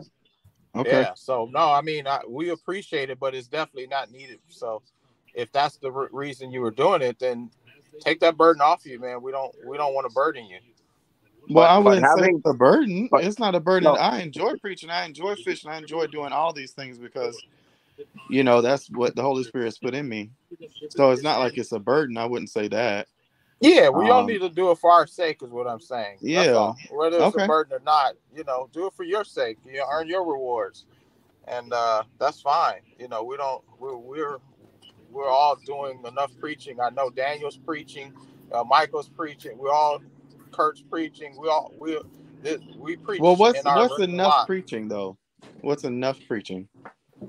Well, we didn't say it's enough. We're just saying we're doing it. We're earning our rewards. It's not like we need it. It's not. You can Yeah, always because I'm preach, trying to but do it all the time. So yeah. Well, that's fine. Do it for you. That's what I'm saying. We don't need you to do it for us. That's all. That's all I'm saying. Thank you. Oh, okay. Brother Patrick, it sounds to me like you're just saying like like we're all saying, is that let's dig into the scriptures and see how does God want us to preach? How does God want us to be fishers of men and that kind of thing, and just do everything according to God's word. And that's all we're doing. I think all of us on the study. So like we're always growing, right? All of us together. And Yeah. So sending the link, is that's not that's still okay to do from what is being said, sending the link and actually trying to get people to join the studies. that's nothing wrong with that. Because it's to whosoever. So you're being you're fishers just of making men. yourself available. Well, not so much. You're making yourself available. You're being ready. You're straightway being ready. You're making yourself available to whosoever. Just like when Paul and Peter would stand up, they would say, "Hey, whosoever, listen up. These words of salvation is for you. That fear of God." That's it. They're just sending the link out. Stop. That's all. That's it. They have the platform, and they use their platform to speak to whosoever would listen. And that's all we're doing. We're just saying let's not go more effort and go into it more than what God has asked us to do. Let's just do what the part that He asked us to do. That's it. And not burden ourselves. He says, "My yoke is easy. My burden is light." And that's all we're asking. I got you. Cool. Hey, I'll let you guys finish talking because I got to run. I appreciate it. I'll see you guys on the next one. Lord Drive willing. safe. Appreciate you too. I'll look into the game. I just like what is enough and what is not. Stop, Virtue. Because I feel like it's always kind of a thing. It shouldn't just be like, I've done my quota for today or this week. It's like it should always be. So off the top of the study, the question came up like, how should we preach? What is with how should we preach and that kind of thing. So we're just looking at scriptures, and I thought, well, because God tells us to follow Paul, be followers of Paul, and so we look at the different times through scripture that Paul preached the gospel, and basically that's where I got to, or whoever's on the study earlier, Gundert, Kale, and then Daniel came in, and Patrick and Tyrese there, and but I think that'd be a good start, like to look at is like, how did Paul preach? Like X says, where to follow Paul. It seemed like Paul didn't really, to me, it seems like Paul didn't really like do much back and forth and like entertain many questions. Like he would say what he has to say and then people would like believe it, and some would mock, you know, and then he would go to the next people. So that was the thing I just brought up at the beginning, just to follow Paul, and then how Paul preaches. And then that was just one thing I noticed, was it didn't seem like he did much back and forth arguing or anything like that with people. And it tells us not to servant to the Lord must not strive, and to avoid contentions. So just a couple of things we looked at, but it could be like a much deeper study. Like, it's an important thing, right? How we preach. Yeah, the whole reason that we joined all of our channels together is that we could all benefit. That was the whole drive behind us doing a group chat, so we could have, so all the brothers could benefit for anybody being in here.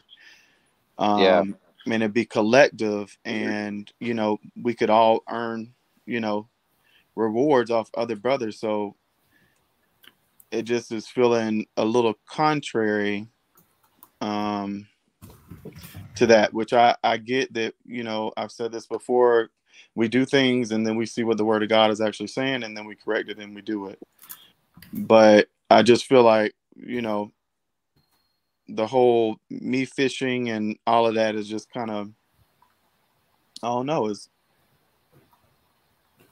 So like the bait, it would be different if like everybody here was fishing, you know, but it's like now the way, you know, everything is being, you know, it's like, so like the bait would be the titles. Like everybody, we can change our title. Yeah, that's right. On the topic of the day. Let me try and clarify, because I haven't really talked to this point much. So like, what's the problem? Is it it doesn't sound like it's the amount of preaching that's being done. It sounds like it's how you're fishing. So like, I just want to hear a little bit more.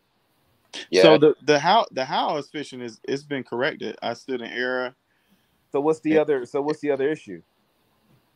Well, I mean, it was just said that, you know, it's like, you know, when I said my intention is to bring, you know, I'm bringing fish for all of us, you know, not it being a burden. It's not a burden. I enjoy fishing. That's like, it's like a hobby. I enjoy preaching, of course, just like any other brother here. But the whole initiative with us joining all of our groups, you know, all of our YouTube channels, it was for all of us to partake in the blessings and the rewards of what we're doing. So that's, you know, that's what I went in theme with. I'm bringing people to all of us so we can all collectively.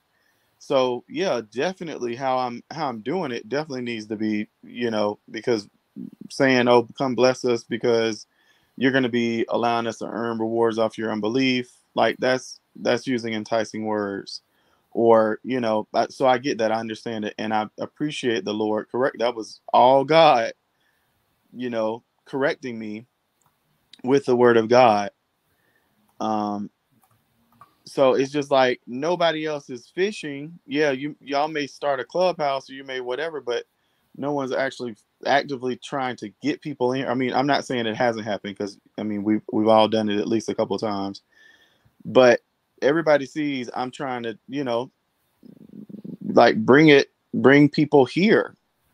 It's no like, oh, I feel like, oh, this is a work, you know.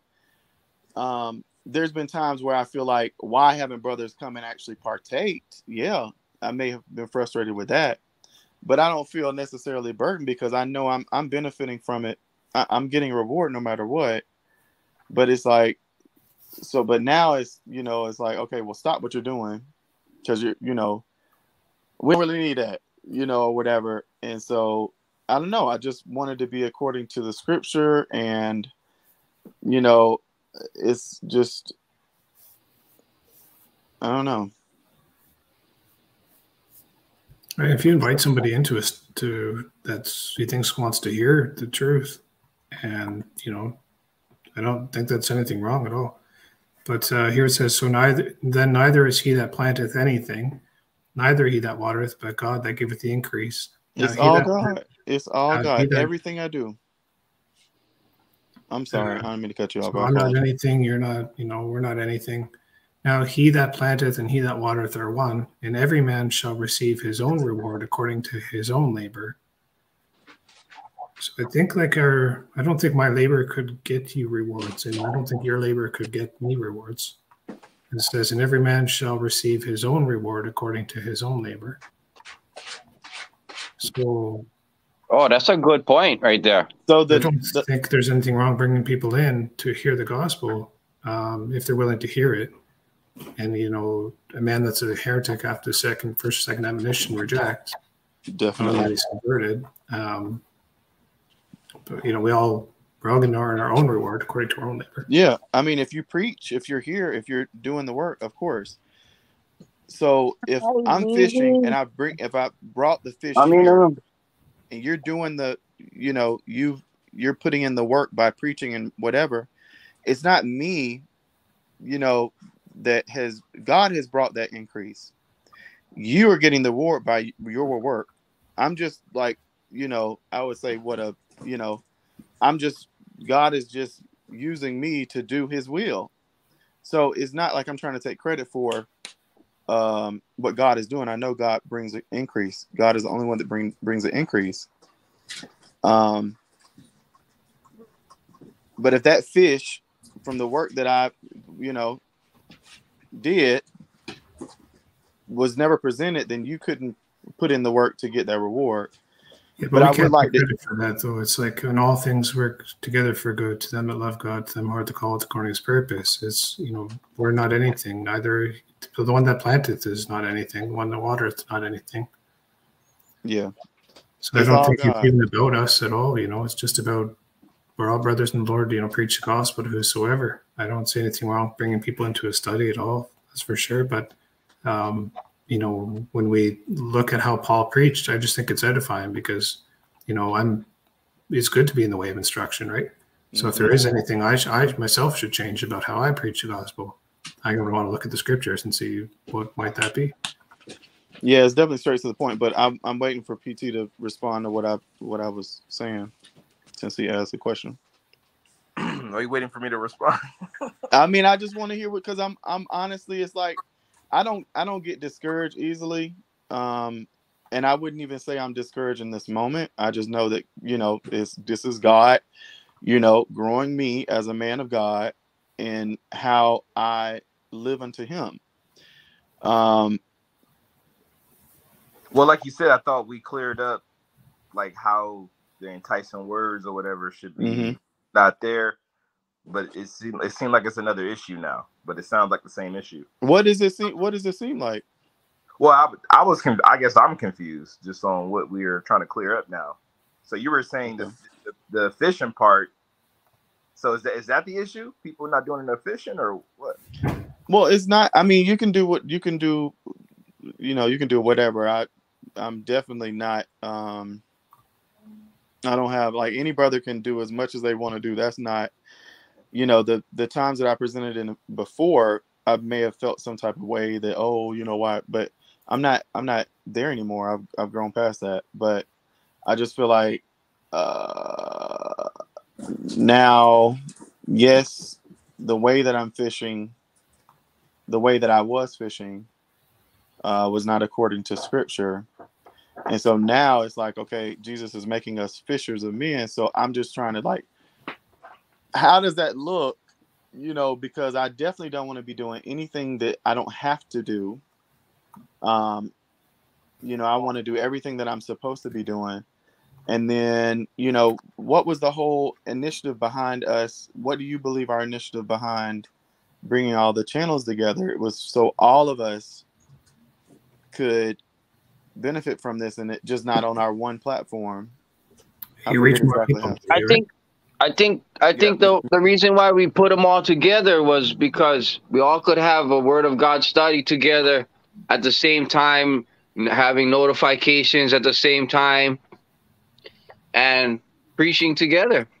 That's what I think we have the channel together for a reason. We preach the gospel together. We all on the same boat. fishing You can together. reach more people too, right? If you're on Daniel's channel also and you're preaching the gospel, people following Daniel's channel. So Right. yeah, I get questions that So you sometimes preach. when I'm not even in the study, I get questions on my YouTube channel that people send me, and then they look into our study and they hear the answers without me even there, you know.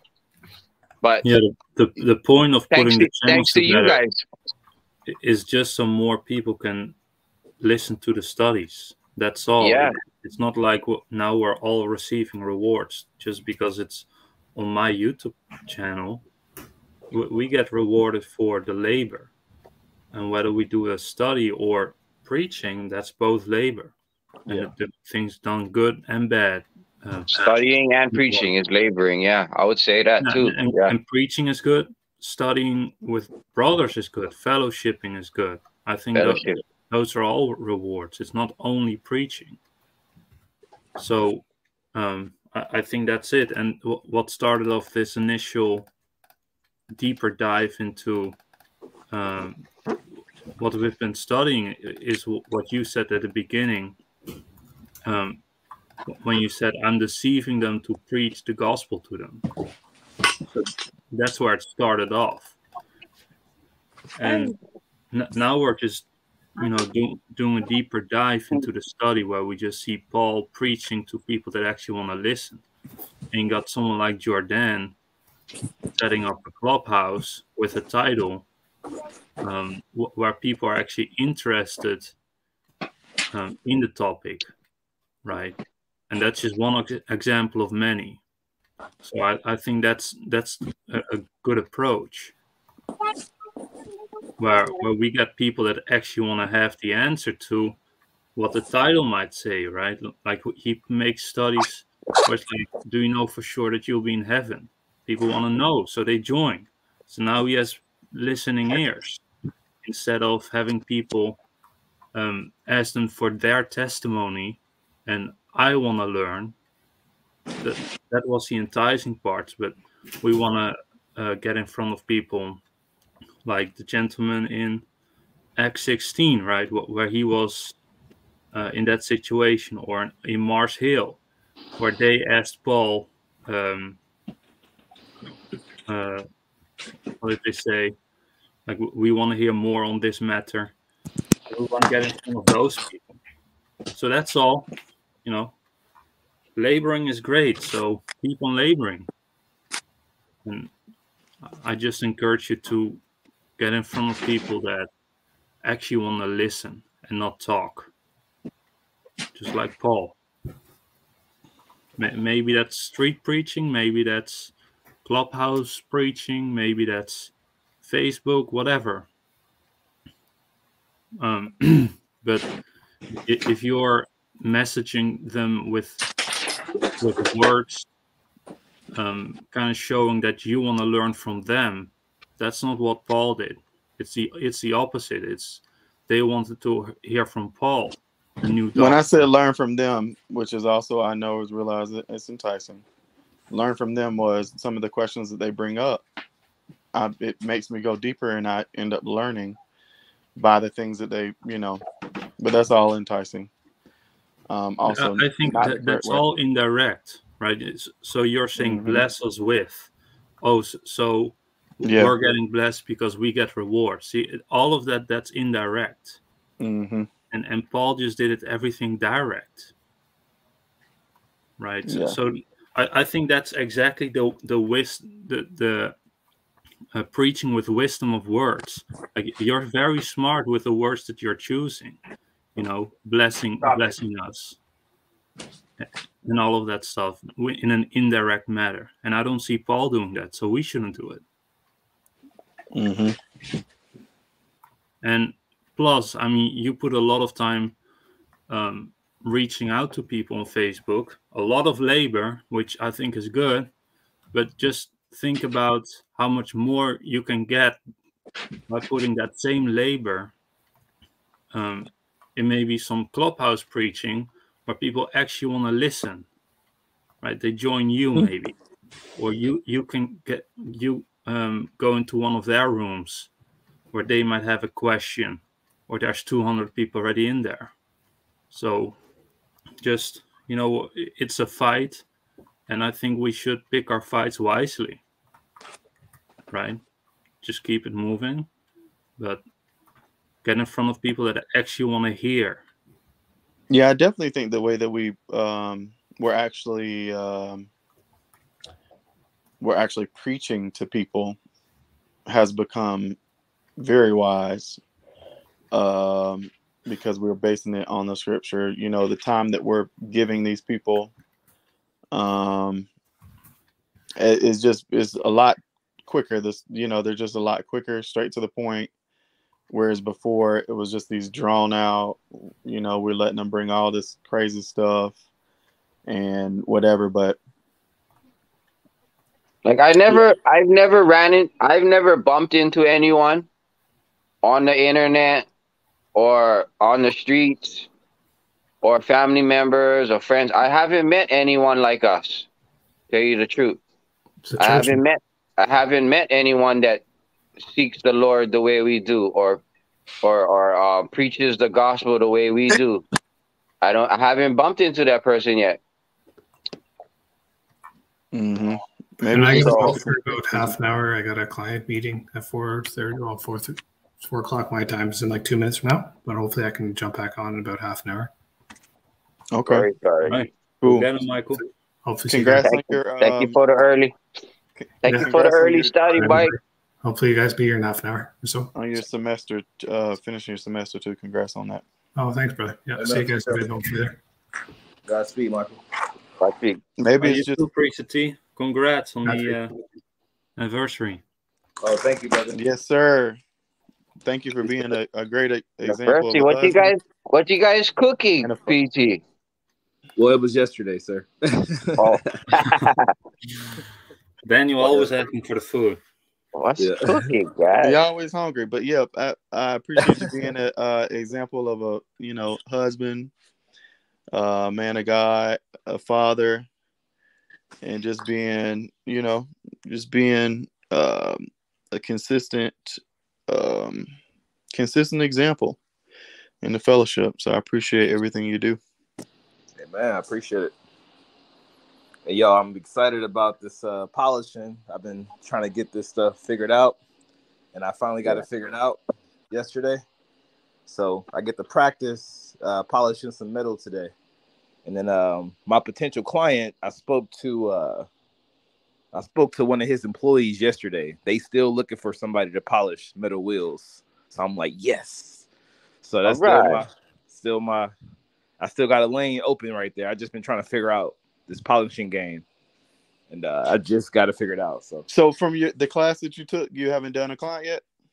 Well, that class I took was for paint correction, for just like removing scratches from a car or from a surface or whatever. But this is something different. Detailers don't do what I'm trying to do right now, so that's why I'm gonna be more valuable to a lot more people.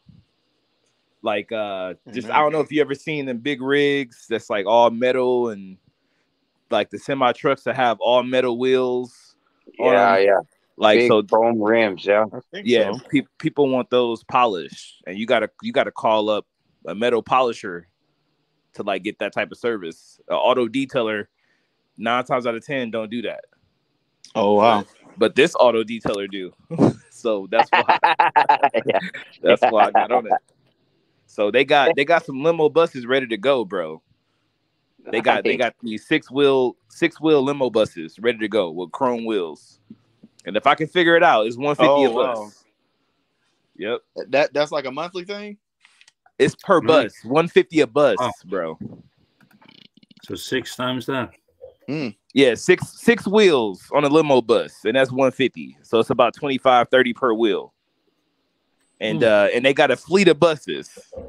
And then even the employee, he has a personal like rig. He wants me to polish the wheels on that. So I just know it's gonna be a like a snowball effect type of thing. So yes, hard, brother. It sounds good, brother. Be ready. Yeah. I know, man. I've been trying to get ready for months, and I just haven't had the right pieces. Yeah, you gotta do some calisthenics before you start work. Sounds like you gotta stretch out. Everybody jumping jacks. That's a Then fact. before we start work, man, we gotta get warmed up, man. That's a fact. Yeah, so I'm gonna go to the garage today and actually try to polish a piece of dough I have. If it looks good, I'm gonna pull up to those guys like Wednesday and try to complete that deal. So I need that for real. That's so soft, brother. Yeah, I pray you get that, man. Yeah, pray God. I wish you the best too. Because I gotta make sure my process is right. Yeah. Yeah. That was a quick call, Brother Mike. Yeah, he canceled hopefully Rebook on Tuesday. It's a for sure meeting, but canceled last minute too. Just looking going to have to reschedule later this week, I guess. I take a gospel break right now. I like to share the gospel. I like to share that I believe on Jesus Christ as my Lord and Savior, but I also believe that he came as a son of God, and he came as the mediator between God and man. That's the man Christ Jesus.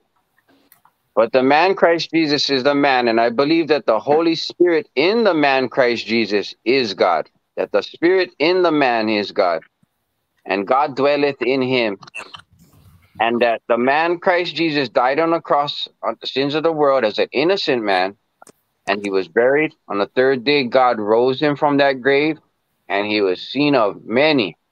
And that is the gospel of salvation, that we must believe that God was in him and rose him, and he was seen of many. Thank you, Jesus. Thank you for letting me share.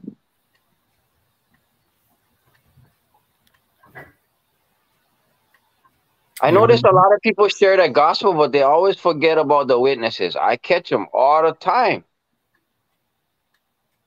and it bothers me. I don't know why it bothers me, but it bothers you guys as well. I know that, but it's yeah. And they leave a lot out. Yeah, and They they don't leave a lot out. Yeah.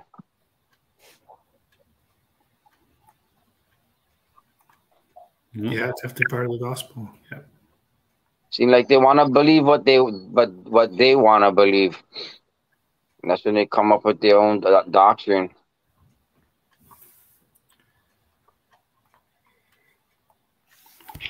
Yeah, Yeah. people always try to include the works. I hear that a lot. Oh yeah, Jesus all the way. Oh yeah. You got to repent though. Hold on, you can't sin. Yeah. Yeah. I was like Jonah for that, Jonah 3, where he says, and God saw their works, that they turned from their evil way.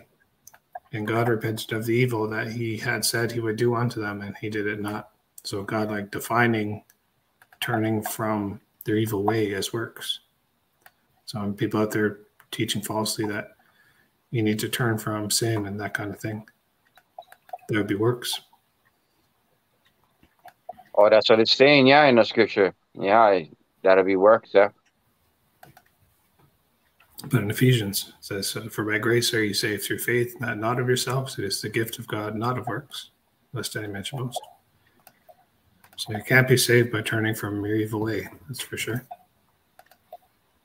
Because it never said in the scriptures where that you can be saved by your works. It doesn't say that, yeah. It never said that, yeah. Or you can be saved by your works that you do. You could just be a good Samaritan. You be saved. He did the work. Yeah. Yeah. So we must believe that Jesus did the work Through him, not through us. Yeah. That's right. It's a good study about how we should preach. What I think that would be a blessing is in the maybe God would open more doors, or if we would be more effective in preaching, or like God gives the increase, right? So if we're doing it God's way, according to how God wants us to do it, then that would be best, right? Because we're just to follow His instruction, and I think how we follow Paul. So that's why I would think like I would look at examples of like how Paul preached, Mars Hill, and Acts 13 and other places. And how did Paul preach? Did people come to him? Did he go into the synagogue? Did he entertain a bunch of questions? Like how, that kind of thing, and follow Paul? Amen. We're all going to need, correction and instruction until the Lord comes in the clouds, or until we're with him anyway. So it's good to see. To me, it's like we do Word of God studies on Monday, Wednesday, Friday, and Sunday. So that's when we do the studies. If someone comes in, we almost put a pause on the study and we start the preaching. We do, yeah. Right? Or we start a study with preaching and then we do the study. Yeah. So studying and preaching are definitely two different things. So to me, it's like these are study times, and then if someone comes in, we should definitely preach. Yeah. And we do. We'll pause there because we know, as believers and brothers in the Lord, we know like the doctrine is for the believer, and that understanding is with the believer, and that the unbeliever needs to hear the gospel. So we do that anyway. I think we'll pause our studies and preach the gospel when someone new comes in, or and as you said, we open up with the gospel and we'll do gospel breaks. So definitely two different things. Yeah, it's good to know how best to do it. There's one thing I love about our studies. If there's one thing that I love about studies, is that we're all different. We all look different. We all get different color skin. We all from different parts of the world, of the earth, but we all believe on the same gospel. We believe that one God and in that one mediator between God and man. And we believe that in the gospel of salvation. And that kind of paved our way to our understanding of where we get this understanding from. It came from the gospel, because I mean, when we first came onto this when we first started having fellowship. Oh, hey Rick.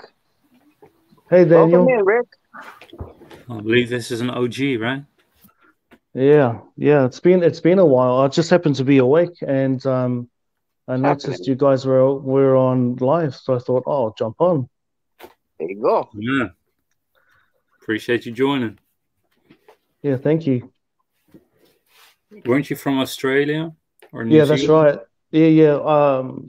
Born and raised in New Zealand, now living in Australia now. So, hey Rick, did I meet you before, Rick? I think so, briefly. I think you spoke with my wife, I think it was, because you're in Hawaii, isn't it? Yeah, I'm in Hawaii. Have we met in person though? Nah. I know.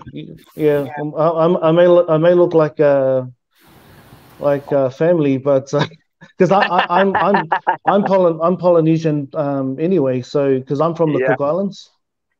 Okay. Yeah, so but can I share the gospel just quickly anyway before we carry on? Yeah. Well, ahead, I believe that Jesus is the only name to call on. It's the name that saves. It's the only name that saves. There is no other name. It's a heavenly name, so it's not translated or and it's not in English. It's his name is from heaven. It's the name of it's God's name, and Jesus Christ inherited that name. The Father sent his only begotten Son, Jesus Christ, to his own, the Jews, and they wanted him crucified. So on that cross, Jesus died for the sins of the world, and he was buried. And on the third day, he was risen and seen by many, over 500 witnesses. Yes, and I believe this. I believe this took place. And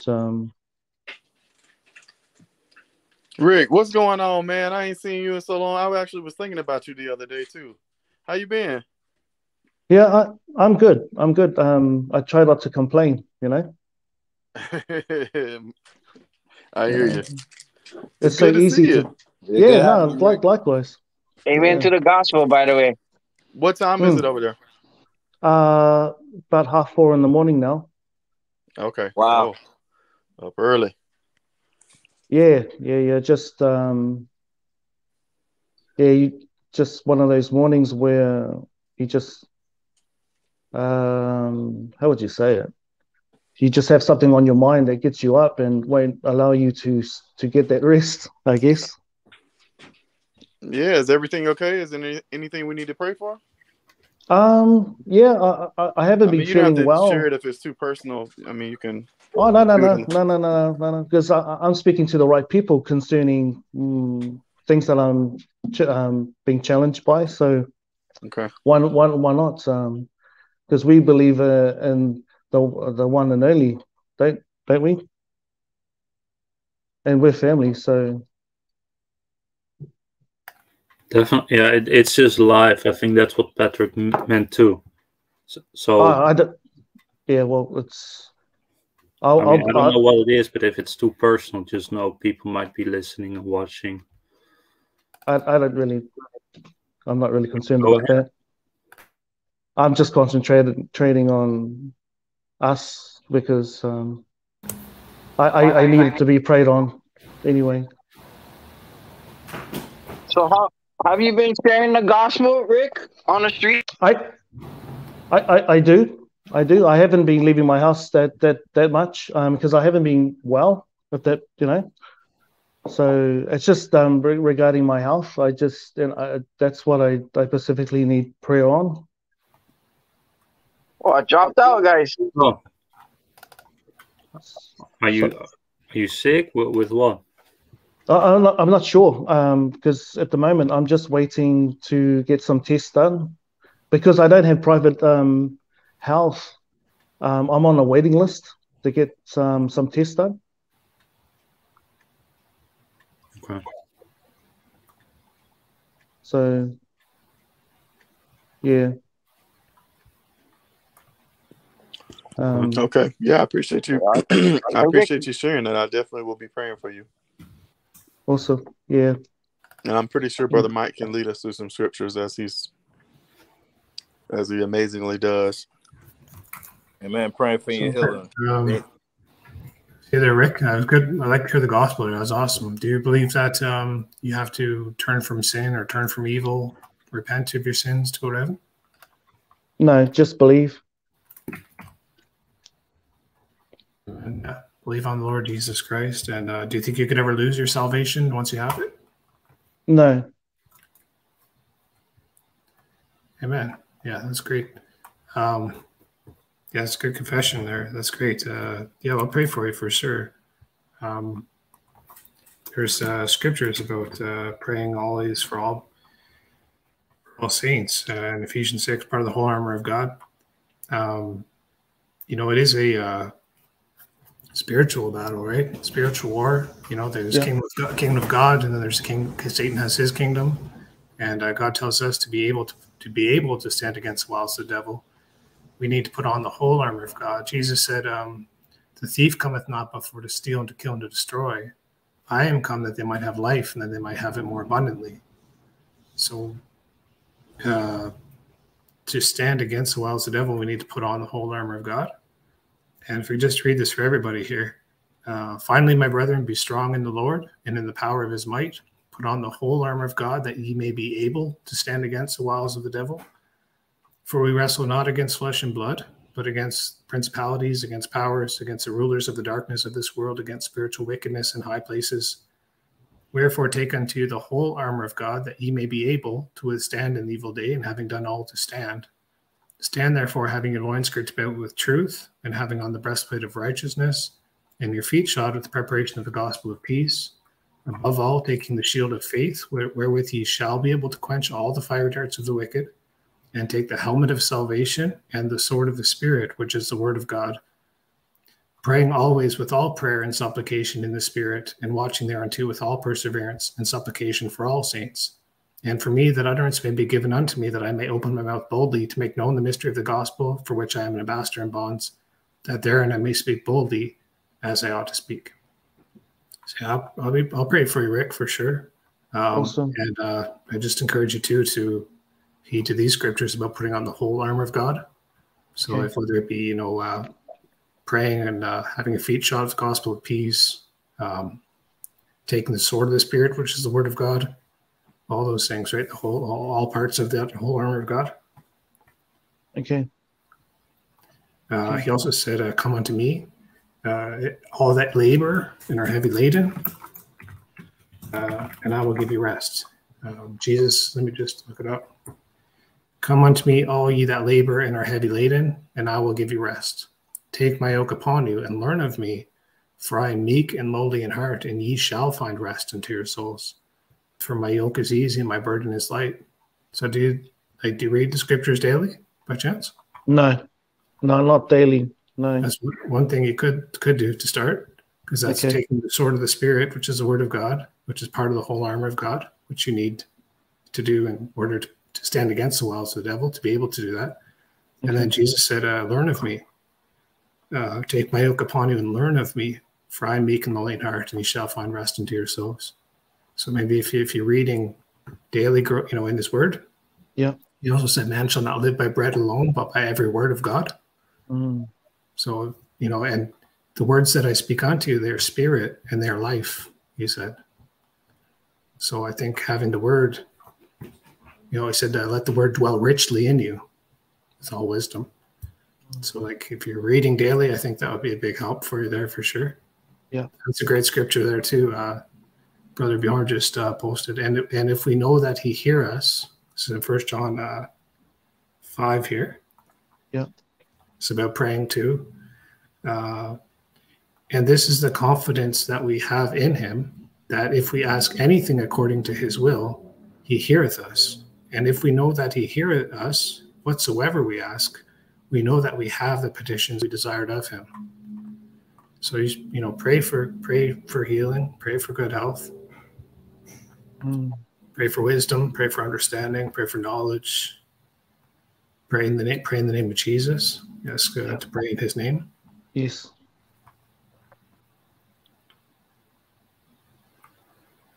Awesome. James 5.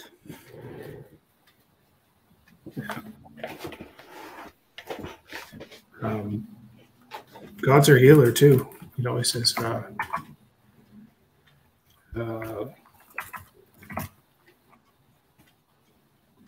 I'm just looking up some scriptures here, but with the woman who had the issue of blood, 12 years. Yep. The one that touched his cloak. Yeah, she was after the physicians her whole life and spent all her money on them, and she was worse off even. None of the physicians could even help her in the first place. There was Asa, who sought after the physicians and not unto God, and he slept with his fathers the next year.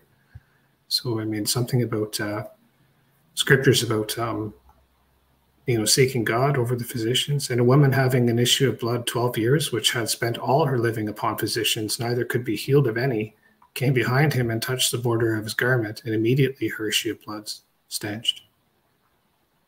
And she had faith, she said within herself. And Jesus said, "Who touched me?"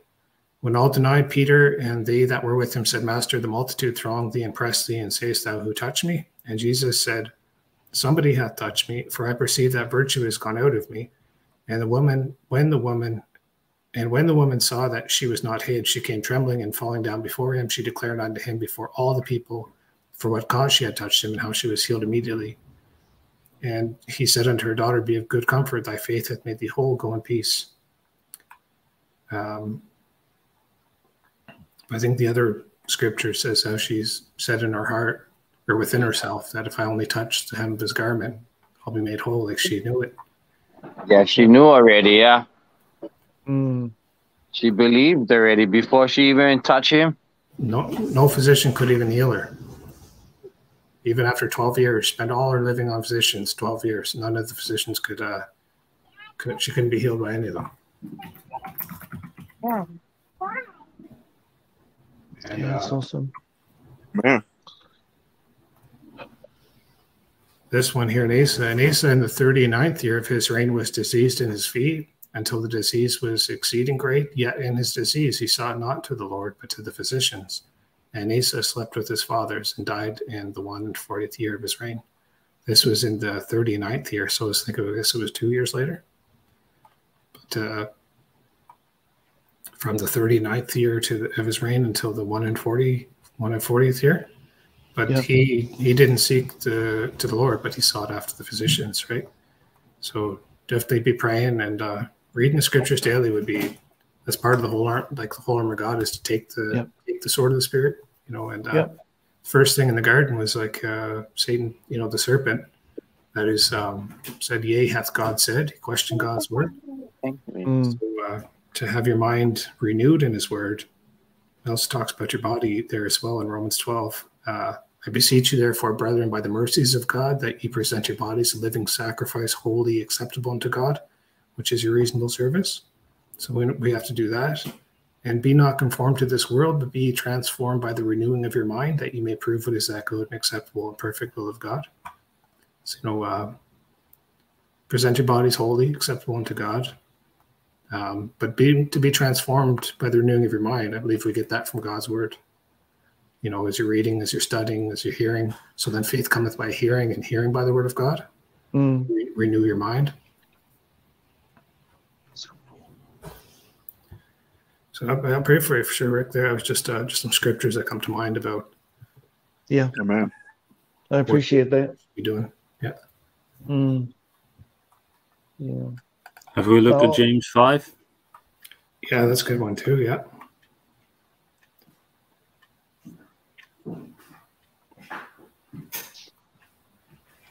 Yep.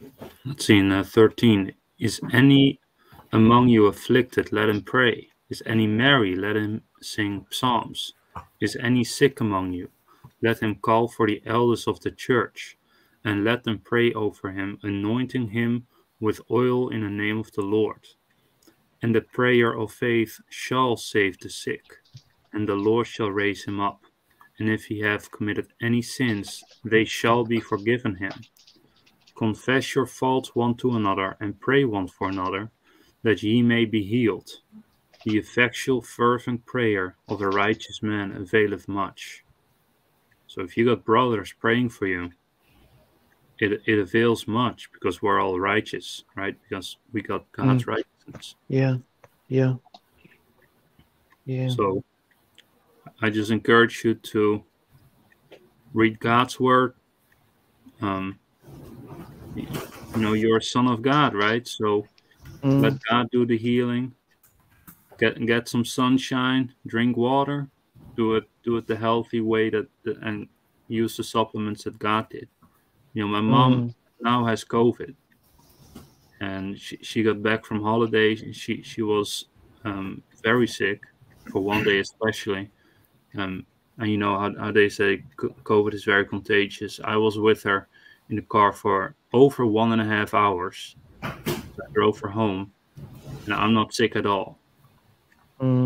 We were eating at the dinner table and all of that, and it's just because I believe God keeps me healed, you know, and I pray.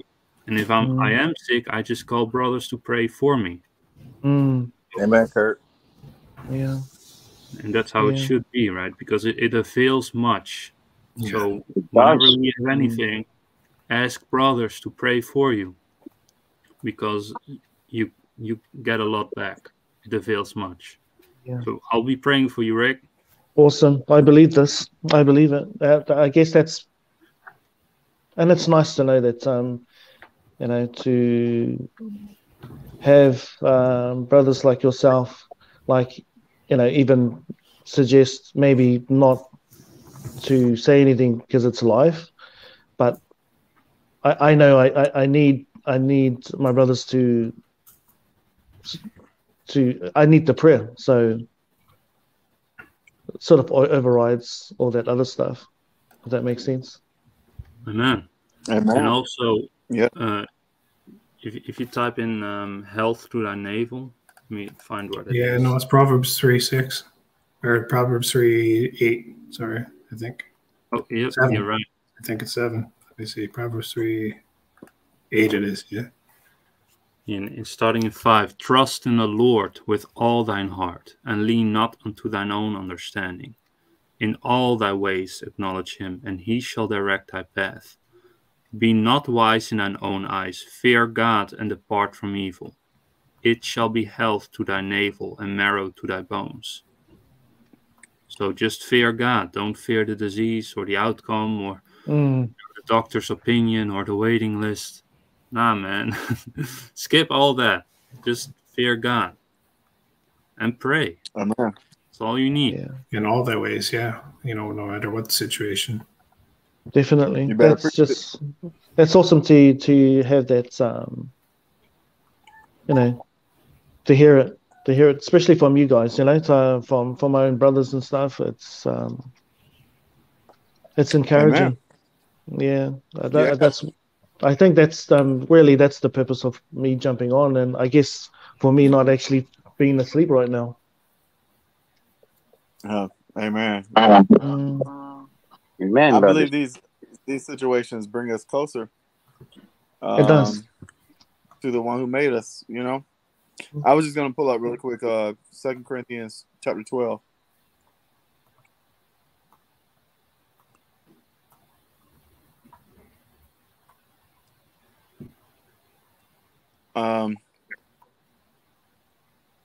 It says, "It is not expedient for me, doubtless to glory. I will come to visions and revelations of the Lord.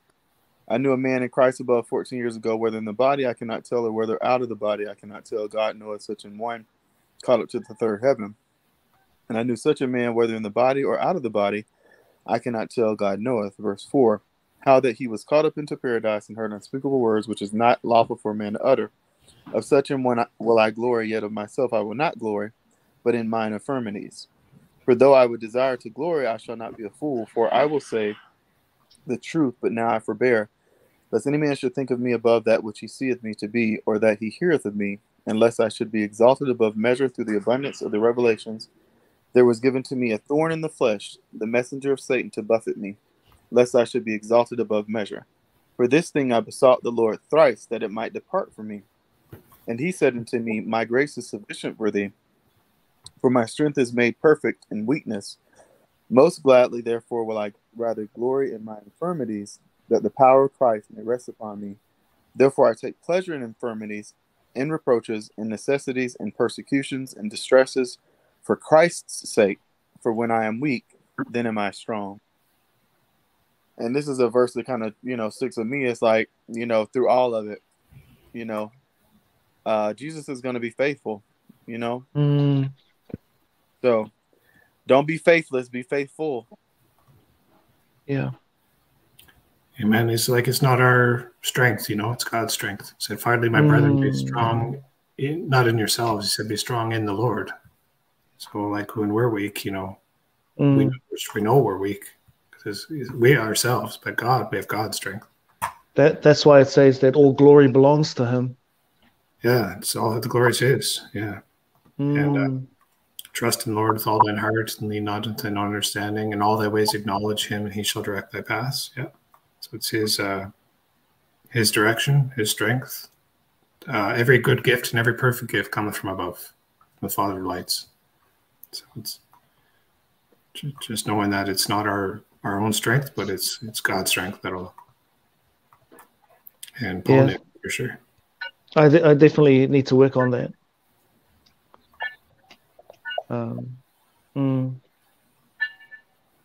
Also in Romans 8 it says, "And we know that all things work together for good to them that love God, to them who are the called according to His purpose." I don't know what line it is here. Just quickly look it up.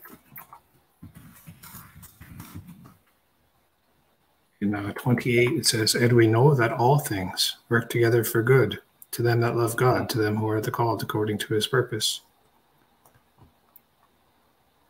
So, like, no matter what it is we're going through, it's working for your good. according to God's purpose, you know. And God's, you know, his thoughts are not our thoughts, neither are his ways our ways. Right? Like as his thoughts are higher than the heavens, I think it says. My thoughts are not your thoughts. That's why we trust him, right? Like we know he's there's no darkness in him. So we trust in him. We can trust. He said, "Trust in the Lord with all thine heart." So you can trust him with all of your heart, and all things, no matter what it is, are working together for your good, according to God's purpose. His thoughts are not our thoughts. You know, for my thoughts are not your thoughts, neither are your ways my ways, saith the Lord. So he's got a purpose, and it's working for our good, no matter what it is. Amen. For as the heavens are higher than the earth, so are my ways higher than your ways, and my thoughts than your thoughts. I'll just read these couple here because they're great lines too. For as the rain cometh down and the snow from heaven, and returneth not thither, but watereth the earth, and maketh it bring forth and bud, that it may give seed to the sower and bread to the eater, so shall my word be that goeth forth out of my mouth. It shall not return unto me void, but it shall accomplish that which I please, and it shall prosper in the thing whereto I sent it. So just knowing God's, you know, his plan is for you, or all of us, you know, no matter what we want through, it's working for our good. All things work together for good to them that love God, to them who are the called to his purpose. And you can trust him with all your heart, or he tells us to. Amen. Amen, brother. And 1 Peter 5, starting from verse 6, it says, "Humble yourselves, therefore, under the mighty hand of God, that he may exalt you in due time, casting all your care upon him, for he careth for you. Be sober, be vigilant, because your adversary, the devil, as a roaring lion, walketh about seeking whom he may devour. Resist steadfast in the faith, knowing that the same afflictions are accomplished in your brethren that are in the world. But the God of all grace, who hath called us unto his eternal glory by Christ Jesus, after that ye have suffered a while, make you perfect, establish, strengthen, settle you. To him be glory and dominion forever and ever." Amen. Amen. Amen to that. It's awesome. I'll be definitely, I guess I'll start my reading when I get back up and go over the this recording anyway, regarding all the scripture you guys have pointed out. So I'll start my reading with these verses you guys have shared with me. So that's awesome. Gives me a starting point. Be careful for nothing, but in everything, by prayer and supplication with thanksgiving, let your requests be made known unto God, and the peace of God, which passeth all understanding, shall keep your hearts and minds through Christ Jesus. Finally, brethren, whatsoever things are true, whatsoever things are honest, whatsoever things are just, whatsoever things are pure, whatsoever things are lovely, whatsoever things are of good report, if there be any virtue, and if there be any praise, think on these things. Those things which ye have both learned and received and heard and seen in me do, and the God of peace shall be with you. So, you know, not to be careful for anything, be careful for nothing, but, you know, pray and with thanksgiving, that your requests may be made known unto God, and the peace of God will keep your hearts and minds. Yeah, that's encouraging. It's definitely something that I'm needing, and you're right too. I guess I need to be reading. There's really no excuse for it, really. I'll just have to make a start. Yeah, he also said, "Sanctify them through thy truth. Thy word is truth." And we know that the devil is the father of lies, and so the world is full of darkness too, and wickedness. The whole world lieth in wickedness. So when the whole world's like in wickedness, then having your mind renewed with the word of God, you're going to be able to stand against the wiles of the devil. So why, Rick, have you preached the gospel yet to anybody? Yeah, no, I have. You have? Oh, right. Yeah. I think the last time was over the phone to another. Well, at the time before I heard the gospel of salvation, he was a brother, and I was sharing with him. He just didn't say yes or no. You know, I'm yet to speak with him because he wanted to know. You know, just have a catch up. So I probably need to revisit that invite, if that makes sense. Yeah, I try not to get into a tussle with anyone anymore, because I just found once I heard it, I was all on fire, and then I went straight to my wife, all excited and full of energy, and then we got into a debate. Yeah, it was very full of a lot of colors, and yeah, I think it took about almost a day for her to come back to me and then re-hear the whole thing all over again. So it definitely took time. It takes time for some people. It just does. But she's the only one that's ever returned back and has received it. Most people just struggle with it because they're too busy, I don't know, worrying about what their pastor thinks or what their church leadership is thinking.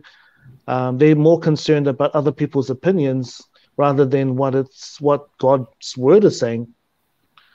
Because I first heard it by accident on YouTube, and Kale was preaching it. And once I heard it, I believed it straight away.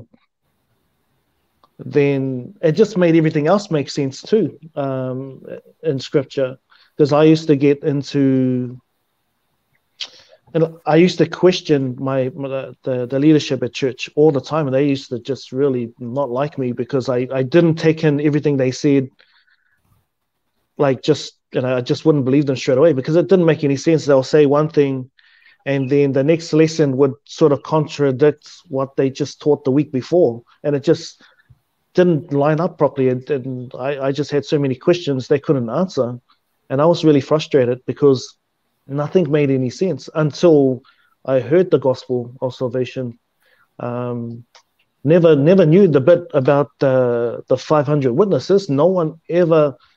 And I was born and raised in church, and that was Presbyterian. And they never did mention that one, yeah? Correct. Never, ever. So I'm in my 40s, and I've been to Jehovah's Witnesses, Mormon, Catholic, Seventh-day Adventist, the Church on the Moon. I've been everywhere, and I've never, ever heard or anyone mention the witnesses whatsoever. So when I first heard that, it blew me away. And then everything else after that, especially after the gospel. And it's like, why don't they?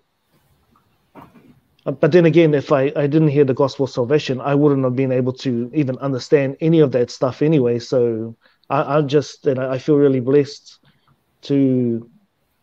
for you brothers, just being bold enough to just do what you do, because I heard it from Kale, and then I met through Kale,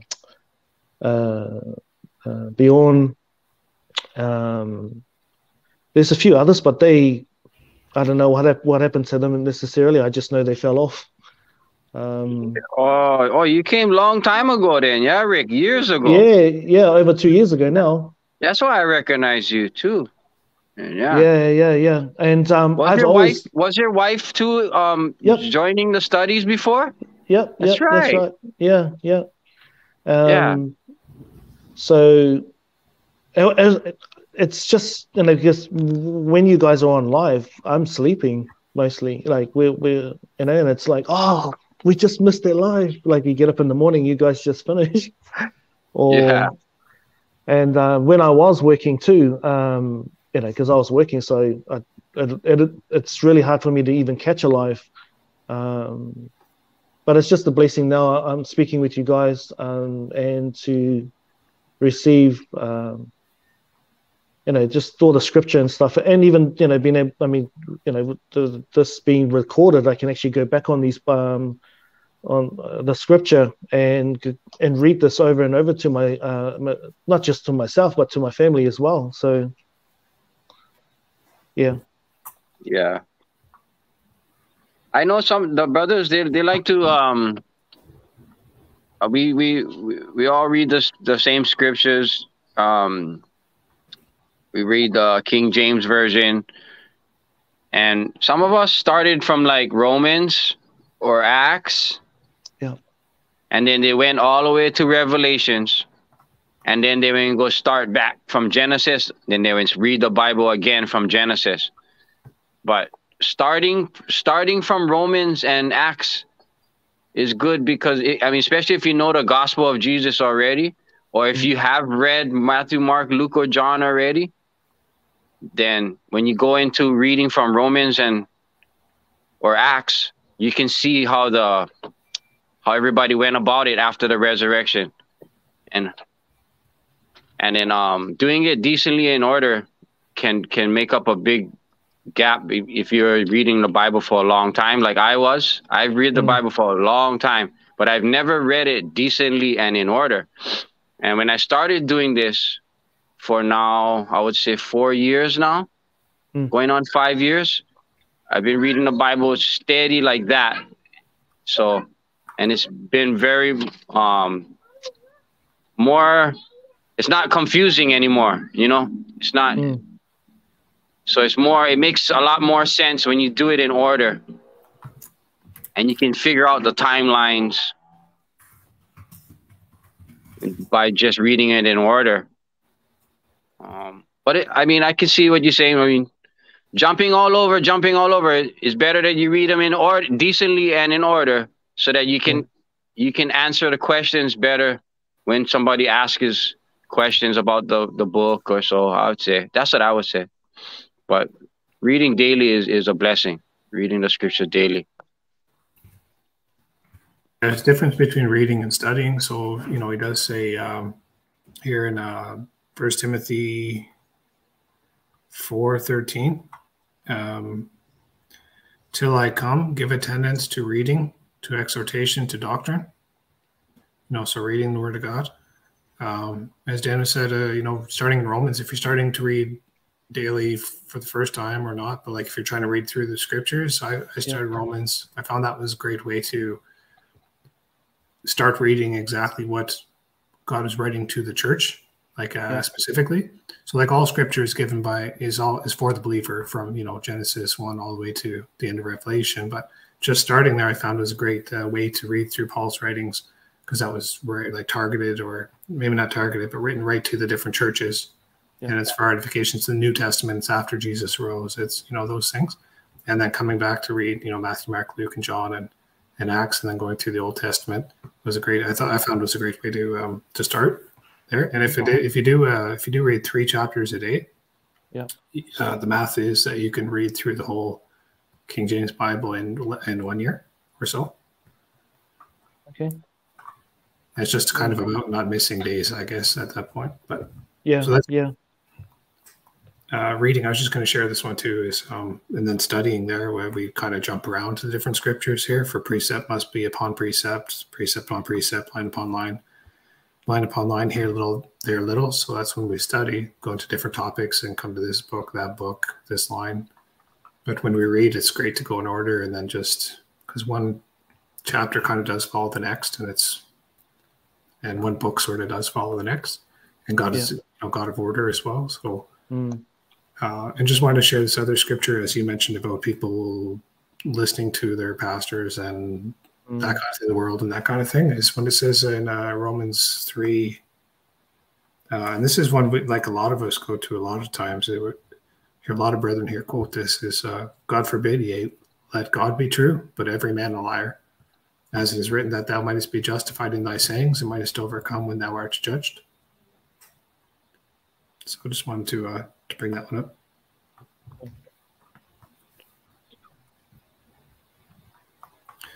Were you in the the live study group then with us by chance, or we have a Google group? I know your time zone's a bit different than a lot of.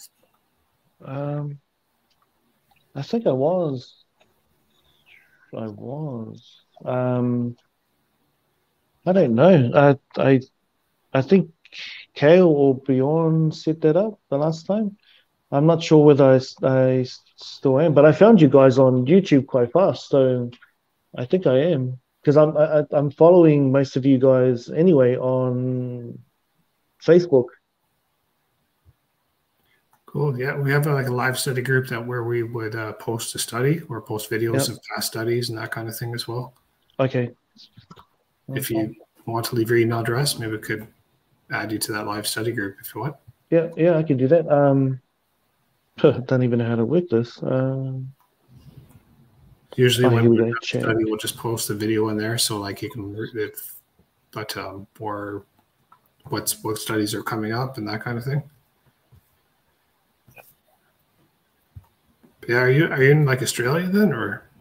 Yeah, living in Australia, Brisbane, Australia, and have been for the last 12 years, but born and raised in New Zealand. Oh, okay. New Zealand's not far from Australia, then, eh? No, well, they're neighbors pretty much. Yeah.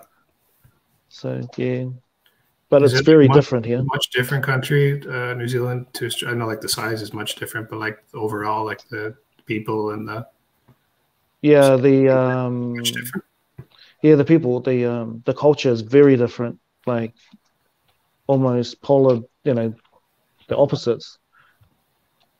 So coming here was a challenge. But me and my wife's our kids are born here, so it's home for them. So we just make it work for them, if that makes sense. Because to them they don't know the difference, but it's home for them. Cool. It's well, that'd be great to get if you get your ministry going over there. That's great. We got brothers all over the world, like different time zones, and that's a good thing. Yeah. It's definitely a blessing, just overall. Anyway, with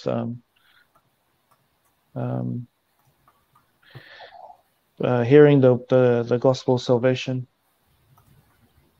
It was definitely just, can't explain that. It gives me comfort anyway, knowing that I actually am saved. So I'm not questioning it anymore. It's not a question mark, because I used, you ask yourself, are you? And when I was first asked, and I jumped on with Kale, and I think Bjorn was on there too. Preacher T was on, I think. It's just simple questions. The questions are so simple, and you just can't answer them when you're not saved, because you just really, you don't know. You're just being tricked the whole time, and you're full of yourself as well. You're puffed up, and I guess that's probably why a lot of people, when you do ask them the questions, they get really angry really, really quickly. Because I've found people just get really bent out of shape really, really quickly. They get so uncomfortable. That's been my experience anyway. We say, out of the abundance of the heart, the mouth speaketh. So that's where we really ask people questions sometimes, I think, is to see what's in their heart. What do they believe? Oh, yeah. Yeah. And plus, I like the last person I spoke to sharing the gospel, he was asking why I'm asking all these questions. He goes, I'm a believer. I said, I don't know what you believe in. That's the problem. And I don't go around loosely saying brother anymore, because you guys call all sorts brothers, and it's like you don't even know whether they really are. You haven't tested them. And they go, oh, that's a bit weird. I said, no, it actually tells you in the word to do it, because you need to know. Yeah, we need to know, because it's not something that, because he has set us aside, has he not? Specifically put us aside, so we're different. The peculiar people. Yeah, you said narrow is the way.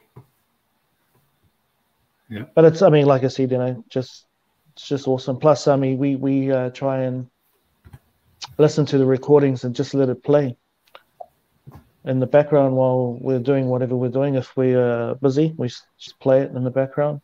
But reading the word, no, I don't do that. I haven't done that. So there's a great software called eSword. I'm not sure if you're aware of it. This one we're using on the video here, but it's it's free for a lot of platforms. I don't know if it's free for every platform, but it's a great like you can search through the scriptures by word search. You can highlight stuff. It's really easy to navigate. Yeah, I think my wife downloaded it onto my tablet. Let's have a look. Oh no, it's not. It's a different type of app. Yeah. Just have to make sure that there's other apps out there too, you know. Yeah, just have to make sure it's King James though. Yeah. Yeah. Yeah, I'd encourage you to read daily for sure. It's like if we eat food daily, right? It said, "Man shall not live by bread alone, but by every word of God." So if we're eating food, most of us probably eat food on it. Some people may fast or not have food or something like that, but like most people probably eat most days food. Yeah. So probably, I mean, for sure, it would be good for you to have your spiritual food every day, even more so. Amen. Or not neglected anyway. It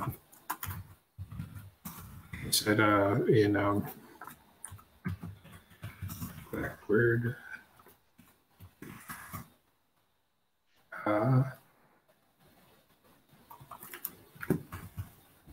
Can't seem to find that line I'm looking for right now, but it was to do with not neglecting the word. I was wondering if it was on my wall there. I can't find it now, but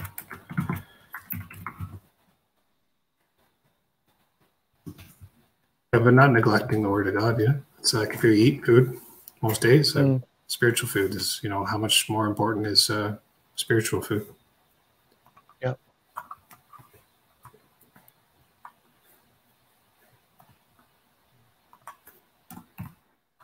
Also, it's like profitable.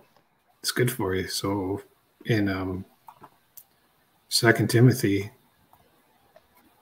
3:16, no, yeah, here it's all scripture is given by inspiration of God and is profitable for doctrine, for reproof, for correction, for instruction in righteousness, that the man of God may be perfect, thoroughly furnished unto all good works. So it's profitable for you. Definitely not a waste of time, that's for sure. It's profitable for you.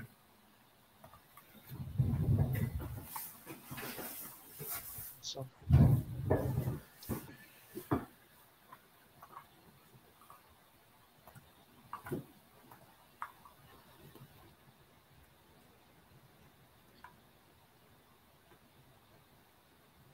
And like, you know, myself too, like probably I can't speak for everybody here, but you know, sometimes my daily reading is not always daily. Like I'm not reading like these 3 chapters every day when I need to sometimes. So it's a good reminder for me too. But it's for all of us, right? It's for correction, for instruction, for reproof. So we're always going to need that, right? So we want to grow in wisdom, grow in understanding, grow in knowledge. Definitely. Well, it's definitely something I need to do. There's no question about that. And at the end of the day, I mean, you're accountable for what you do anyway behind closed doors. Yeah. And he said also to admonish one another unto good works, I think he said, to provoke one another unto good works. Yeah, definitely. That's cool.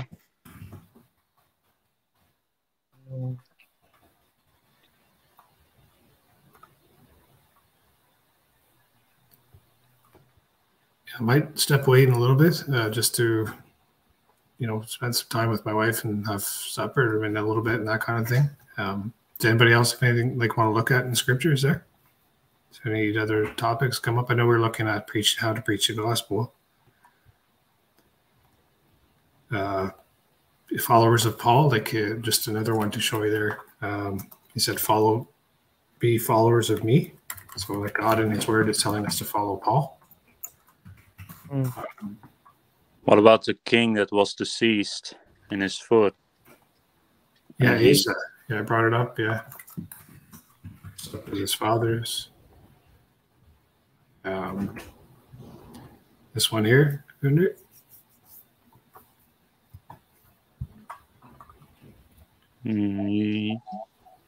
Let's see.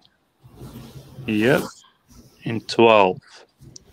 And Asa in the 39th year of his reign was deceased in his feet, until his decease was exceeding great.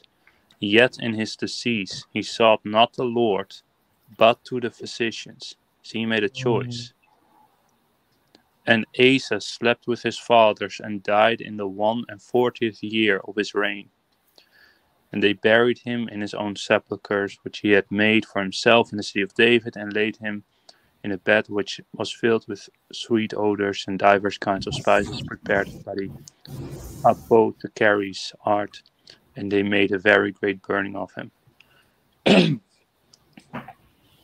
So just seek the Lord, man. Pray. Yeah. Awesome. And Thanks for be that, merry brothers. too.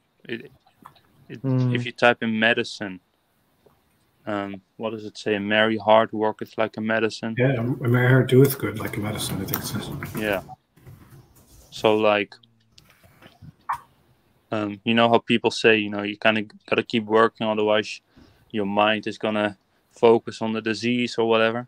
And see, you should keep being merry.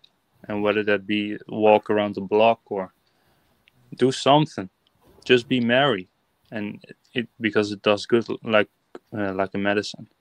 And the medicine that doctors will give you, they don't work like a medicine. What God means with medicine.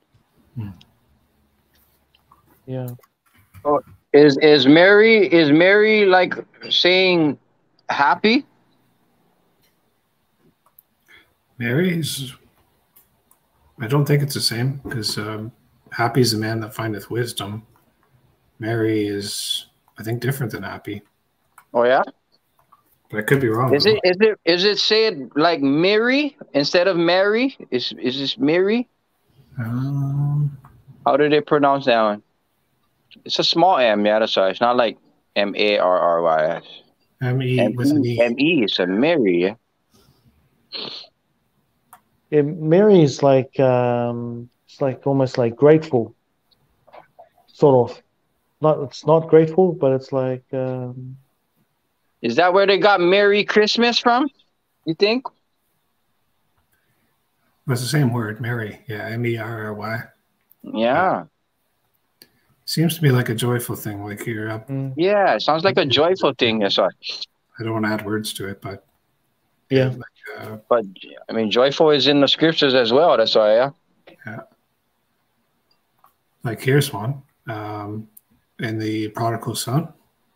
For this my son was dead and is alive again. He was lost and is found. And they began to be merry. So they were probably like rejoicing, that's it's a Mary rejoicing, yeah, rejoicing is Mary probably, yeah. That'd be a good word. His son was back. So they were merry, right? It's like maybe like the opposite of sorrow. Because there's scripture that says sorrow and merry, I think, is like in Proverbs, maybe it's like sorrow.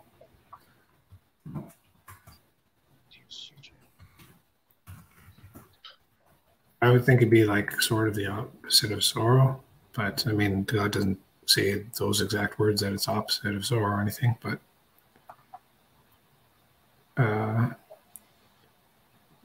very hard.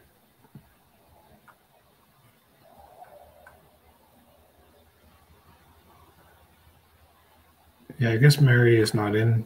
Oh, it is in Proverbs. Yeah, it's like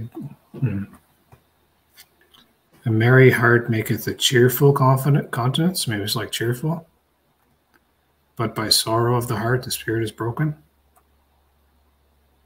So maybe it's like a cheerfulness.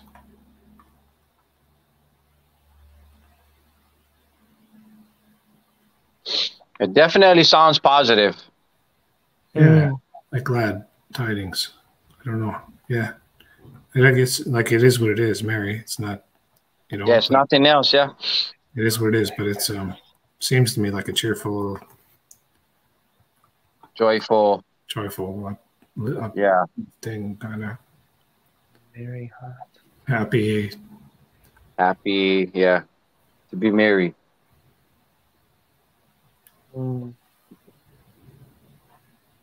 But he that is of a merry heart hath a continual feast.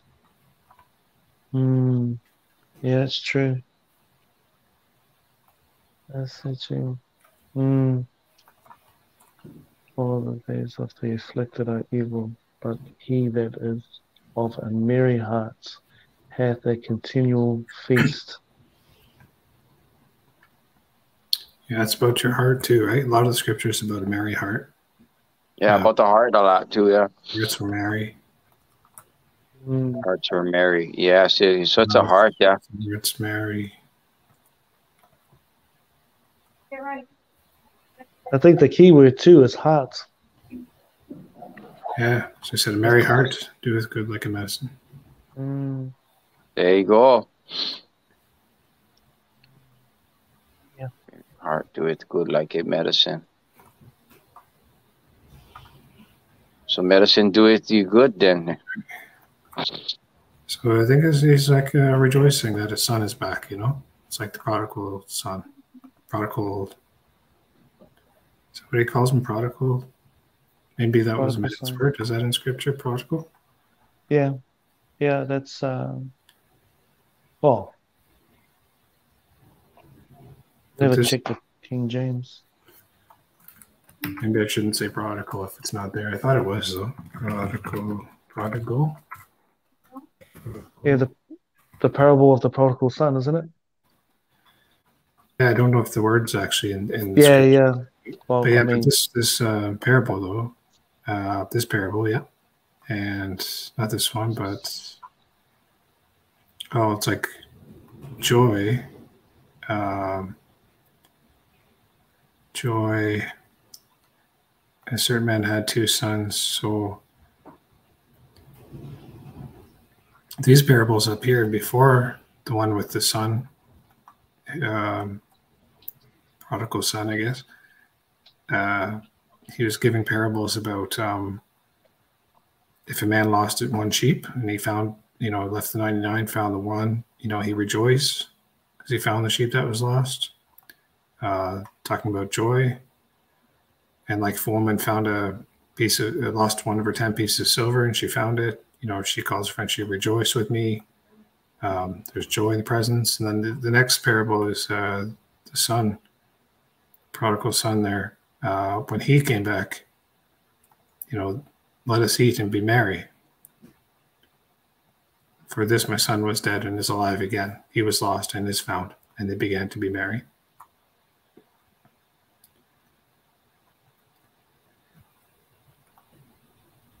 So it's like happy, rejoicing. Yeah. Rejoicing sounds like that's a good one. Hey, brothers, I'm going to get the day started. I'm going to take Journey home to my other house. To be glad. Love you guys, and thank you for the Word of God study. And God bless you guys on your journey. And preach that gospel. Amen. Godspeed, Brother Daniel. Yeah. Godspeed, brothers. See, Daniel. Take care, brothers. Aloha. Amen. Godspeed, Daniel.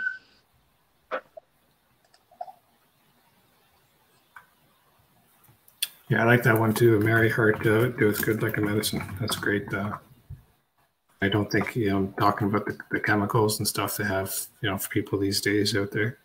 I think it's God's medicine is different, I think, than man's medicine, as Kunder was saying there earlier. But yeah, merry heart, it's a good thing. Doeth good like a medicine. Doeth good.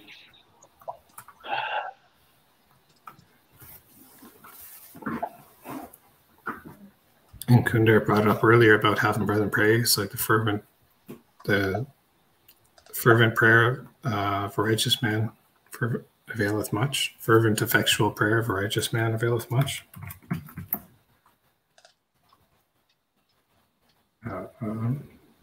the effectual fervent prayer of a righteous man availeth much. Pray one for another that ye may be healed. So that's, that's really important. So I'll pray for you. We'll be praying for you, Rick. Awesome. Yeah.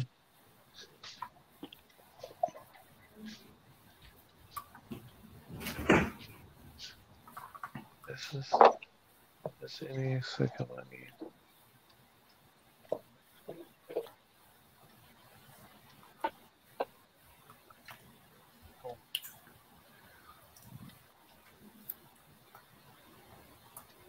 Keep on joining, Rick. Yeah, I was going to say that too. Yeah, Gundert saying all the good things there. Yeah. What's that one? Never forsake the gathering of. How's that scripture go? Yeah, in Hebrews it says assembling. I think it is assembling. Not forsaking the assembling.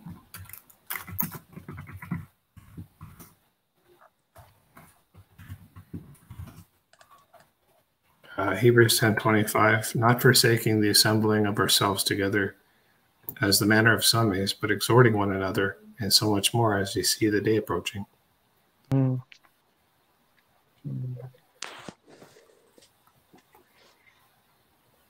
Amen. See, as the manner of some is, and it is.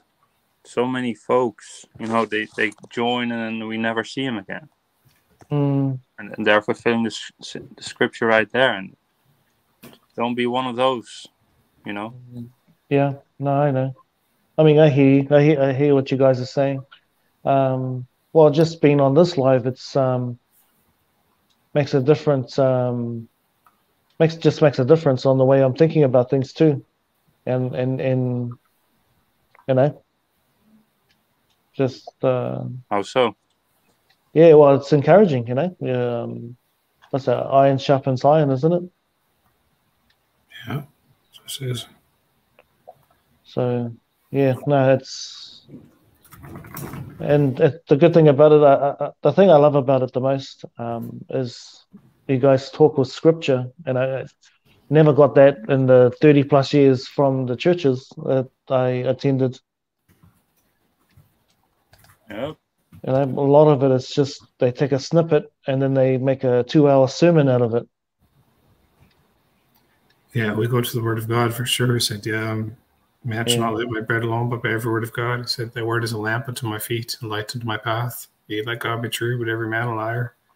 So yeah, I mean, it's and I was brought up earlier.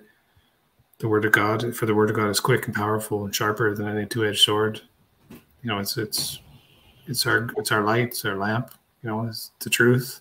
Jesus saith unto him, or I was going to say, I am the way, the truth, and the life. But man, and I got two scriptures thinking about at the same time. Jesus saith unto him, I am the way, the truth, and the life. No man cometh unto the Father but by me. But the one I wanted to say was actually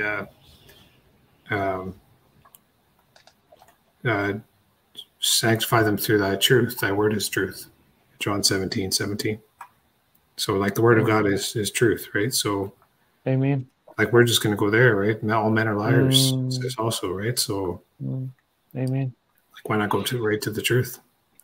But that's what the world does. They'll take like a snippet or like some, even not even the scriptures, but some man's writings, that the false books and things, and they'll just talk about 2 hours about this, their own words, their own private interpretations, their own the scriptures say about feigned words, making merchandise of you. So yeah, I've been through that as well, years ago, where I've seen a lot of that. Yeah. We go ahead. What's that? Yeah. And you just end up more confused with all this different doctrines from different preachers. Yeah. And they're all kind of saying like opposite to the other, like all disagreeing with each other, right? But it says, is Christ divided? There should be no divisions among you. So why are there all these denominations and all these different schools of theology and Christian, all this kind of stuff with the world, what the world does, that's not the truth. God says should be of one mind, saying the same, speaking the same thing. But in the world, you see, it's all a whole bunch of divisions and denominations and fractions and opposite or like opposing doctrines and all that kind of stuff. Yeah. You know, we have Jesus said, "I am the way, the truth, and the life." So one of many truths. It's the truth. So they have feigned words. They make merchandise of people out there. Yeah. That's right. Yeah. But Rick, usually we start studies in like 20 minutes on Monday, Wednesday, and Friday. So I don't know what time that is for you, but are you in the live study group? No. You're not? Could you post your Gmail in the private chat here on StreamYard, and then I can add you to the live study group? Okay, just bear with me. I'll do that right now, actually. Private chat. Oh, yeah. I wondered how different your time zones are there with Kundert being the farthest. I guess that would be east from me, but it could be west from you. Or however, if you're looking at Greenwich or however that works, east and west, but he might be the closest to your time zone, if not, you know, if California's not.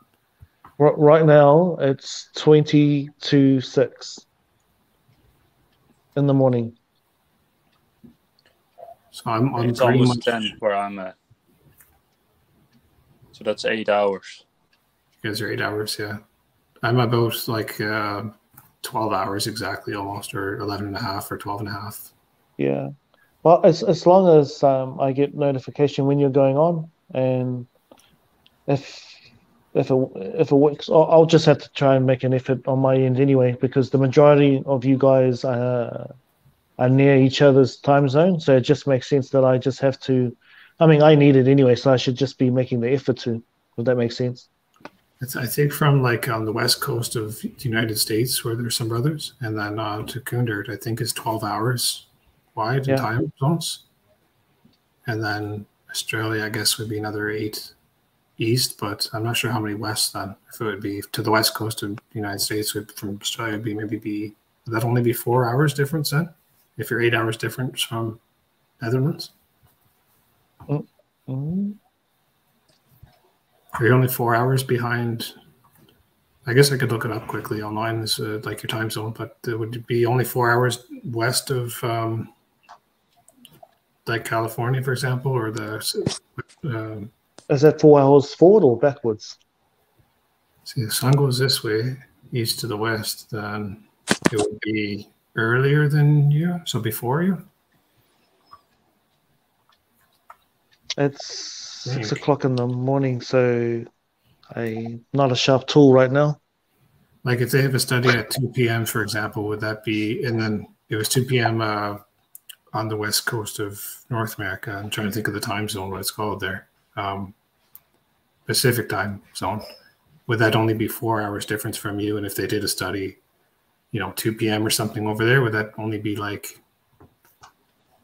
10 a.m. or something over there? Like, would it not be such a big difference if the west coast of North America did a study?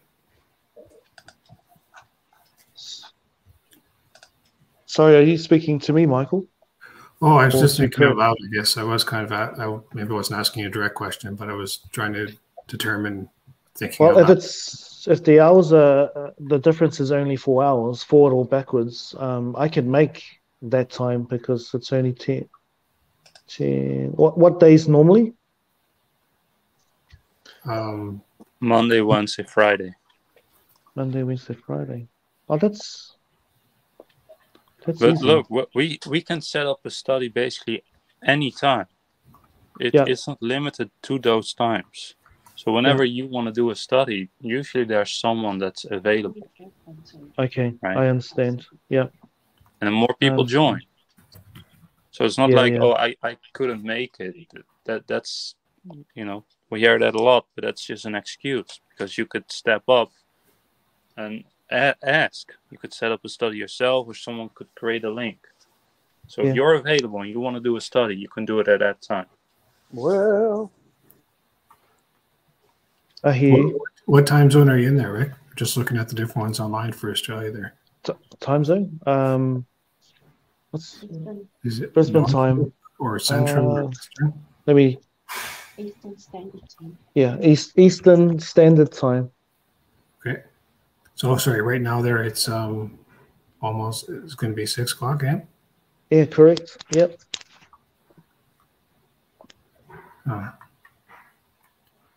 So right now, yeah, I think, okay, so 6 a.m. would be, if I take off 4.5 from where I am, 6 a.m. and then the West Coast is like going to be, it's going to be 1 p.m. on the West Coast, North America. So I guess you guys are 6 a.m. would be maybe 7 hours or so difference from Okay. doing the math right there.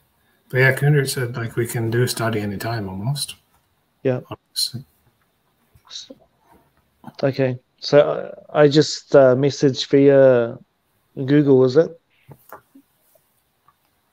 Yeah, chat.google.com. Chat.google.com. Okay. It should also be in your Gmail if you log in. It's like the messaging of Google. Yeah, I forwarded my Gmail account. It's in the private messages anyway. So. Well, Are you in now? Are you in the group? oh no, I haven't joined. Hang on. Where is that? Where do I go to do that? Just type in chat.google.com. Okay. And then just log into the right account. And then it should say like an invitation Oh, yeah. or whatever. There we go. You can accept that. Where is this? It's interesting here. He said, and many shall follow their pernicious ways, by reason of whom the way of truth shall be evil spoken of.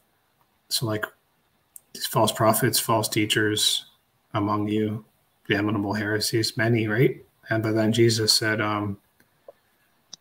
wide is the gate, wide is the road. Can you join for me? Wide is the gate, because straight is the gate and narrow is the way which leadeth unto life, and few there be that find it. Beware of false prophets. So false prophets were, I was just showing in the other scripture, and it says, wide is the gate. Wide is the gate. Enter ye in at the straight gate, for wide is the gate, and broad is the way that leadeth to destruction, and many there be which go in there. So the same words are used in those different scriptures about false prophets and many being going in there.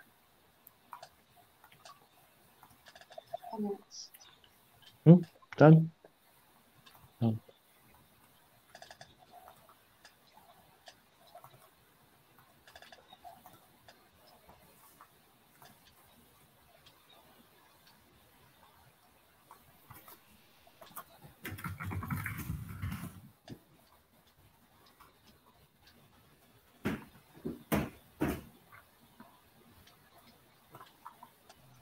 Man, that'd be a blessing. You know, I'll show up. If it's not on the wedding day, I'm definitely gonna be there to enjoy that study. Whatever. We know that. You'll always join.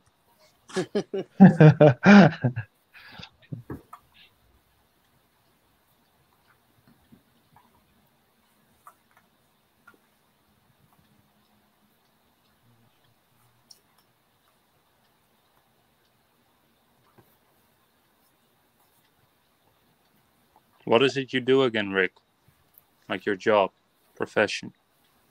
I work for it's in logistics anyway regarding food. So I just make sure that the orders go out to the stores. So they make sure it's the biggest supplier chain here in Australia. Okay, cool. Awesome. Yeah, you were working from home for a minute there during COVID. You and your wife, right? Yeah, we do have an e-com business, Yep. and we run from home. So, that's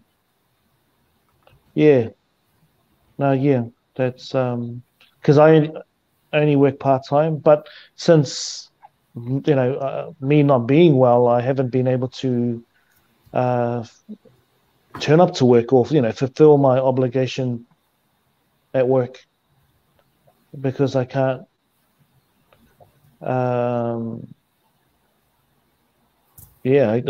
can't because my job is labor intense, if that makes sense. Yep. So I'm gonna just pray till you're healthy every day. Amen. I was I'm feeling second that. I was feeling not very well at all, like a couple of weeks ago, and Gundert reminded me that Santi, like, ask the brethren to pray for you, and I just forgot, I guess, and needed that correction in scripture. And when I asked and then I'm praying, it was like almost immediately, and like it was pretty bad. Like I was feeling not well at all, like really bad, and then very, very, very short time, I was feeling really, really well again. Just after the brethren praying for me. It's amazing. God's awesome. Yeah, you're not going to be having infirmities and afflictions and sicknesses around Kurt and not step up and say anything because he's going to call you out. Amen for that. Yeah. Well, I need that thing. I need people who are going to, brothers that are going to call me out whenever I'm wrong. Amen. And that's what we all need, and that's why we need to keep doing the studies. Yeah. And keep joining. Amen. It's profitable. When is the next, if you guys have scheduled the next study? Tomorrow. Tomorrow. That's 7 hours forward from my time, isn't it? What time do you do studies Monday there? Actually, then it's today for you. My bad. It's already today. Is it 1 p.m.? Wow. Like we're now doing the Sunday study, but for you it's already Monday. Oh. Yes. So how many hours from now? Because then that'll be the same here, wouldn't it? Not the time zone, but the 24 time. hours. Exactly. It'll probably be midnight, right? Yeah, 24 hours. And 24 hours. Yep. It'll be in the morning. Oh yeah. What time do you start hours. studies there on Mondays, Gundert? Or Peter T or Patrick? What time's Monday's study start? This time, literally within 1 7 minutes. p.m. Yeah, 7 minutes. 1 p.m. on the West Coast. But it's in literally 24 hours from now. Yeah. I can make that work. And that's the same time for Monday, Wednesday, Friday, is it, for those studies? right. Yeah, so 3 times a week at this time. Monday. For you, it might be Tuesday morning. Yeah, Thursday, that's right. Saturday morning. Yeah. And that's the one we It'll did be today. Afternoon. Tuesday, Thursday, Saturday. Yep. Okay. At least I know. I can work with that. That's cool. Put it in your calendar. I got it in mind. For sure. I gotta add it to mine, but I've been on it. I'm looking forward to it though. I'll be working in 24 hours. So yeah. good. Well, I mean, just as well, this live is recorded, so it's going to be pretty hard to forget it. Yeah. Yeah. Yeah. Broadcast. That's awesome. Let's go. Well, I'm gonna go ahead and get into some stuff myself. I'm gonna roll out, brothers. Godspeed, Preacher T. All right. Godspeed. Thanks for having me. Godspeed. All right. Godspeed.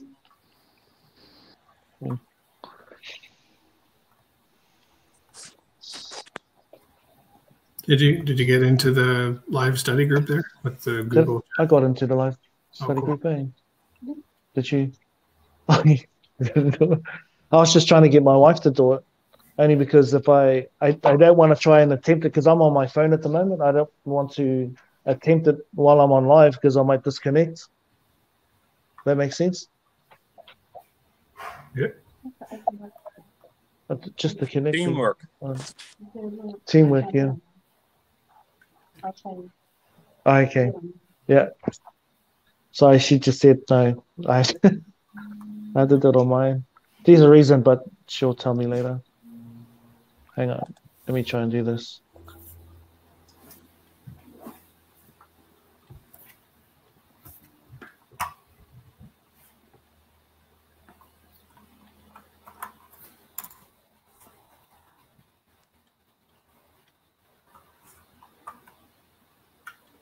So Rick must have been in the study group some time ago, some years ago. No. He saw him Would in you a study pull up here. Galatians 6? Galatians 6. 6:2.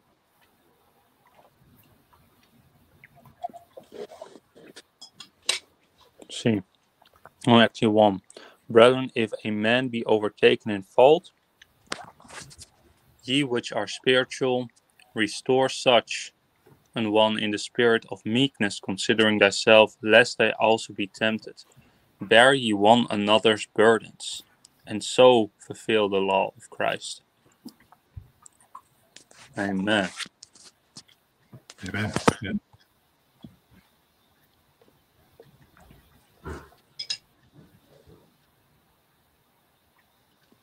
Now, if life stuff, right, with sickness, whatever, it's like what we think we're alone. It's Oh, like, yeah. so I'm gonna handle this. And in easy times, let's come together. But in the hard times, let me deal with it myself. It's not how it should be.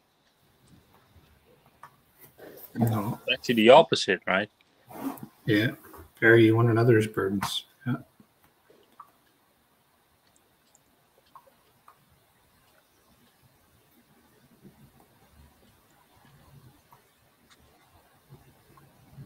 All right, Michael. I'm gonna head out here too. Okay. Yeah, me too, I guess. Great study once again. Yeah, always is. Keep them coming. Yeah. See you on the next one, hopefully, there. Or Yes, sir. or tomorrow, but whenever the next one is there. Lord willing. All right, Michael. Godspeed. Godspeed, good. The gospel, once again, Jesus is God manifest in the flesh. He came into his own people. They killed Jesus Christ, the man, whose death was for the sins of the world. After he died on the cross, they took his body down, they buried him, but God rose him from the dead on the third day, and he was seen by his witnesses alive after he rose from the dead. If you believe that gospel and believe on the name Jesus, you have everlasting life. You have forgiveness of sins. For God so loved the world that he gave his only begotten Son, that whosoever believeth in him should not perish, but have everlasting life. Believe on the Lord Jesus Christ. And brought them out and said, Sirs, what must I do to be saved? And they said, Believe on the Lord Jesus Christ, and thou shalt be saved, and thy house.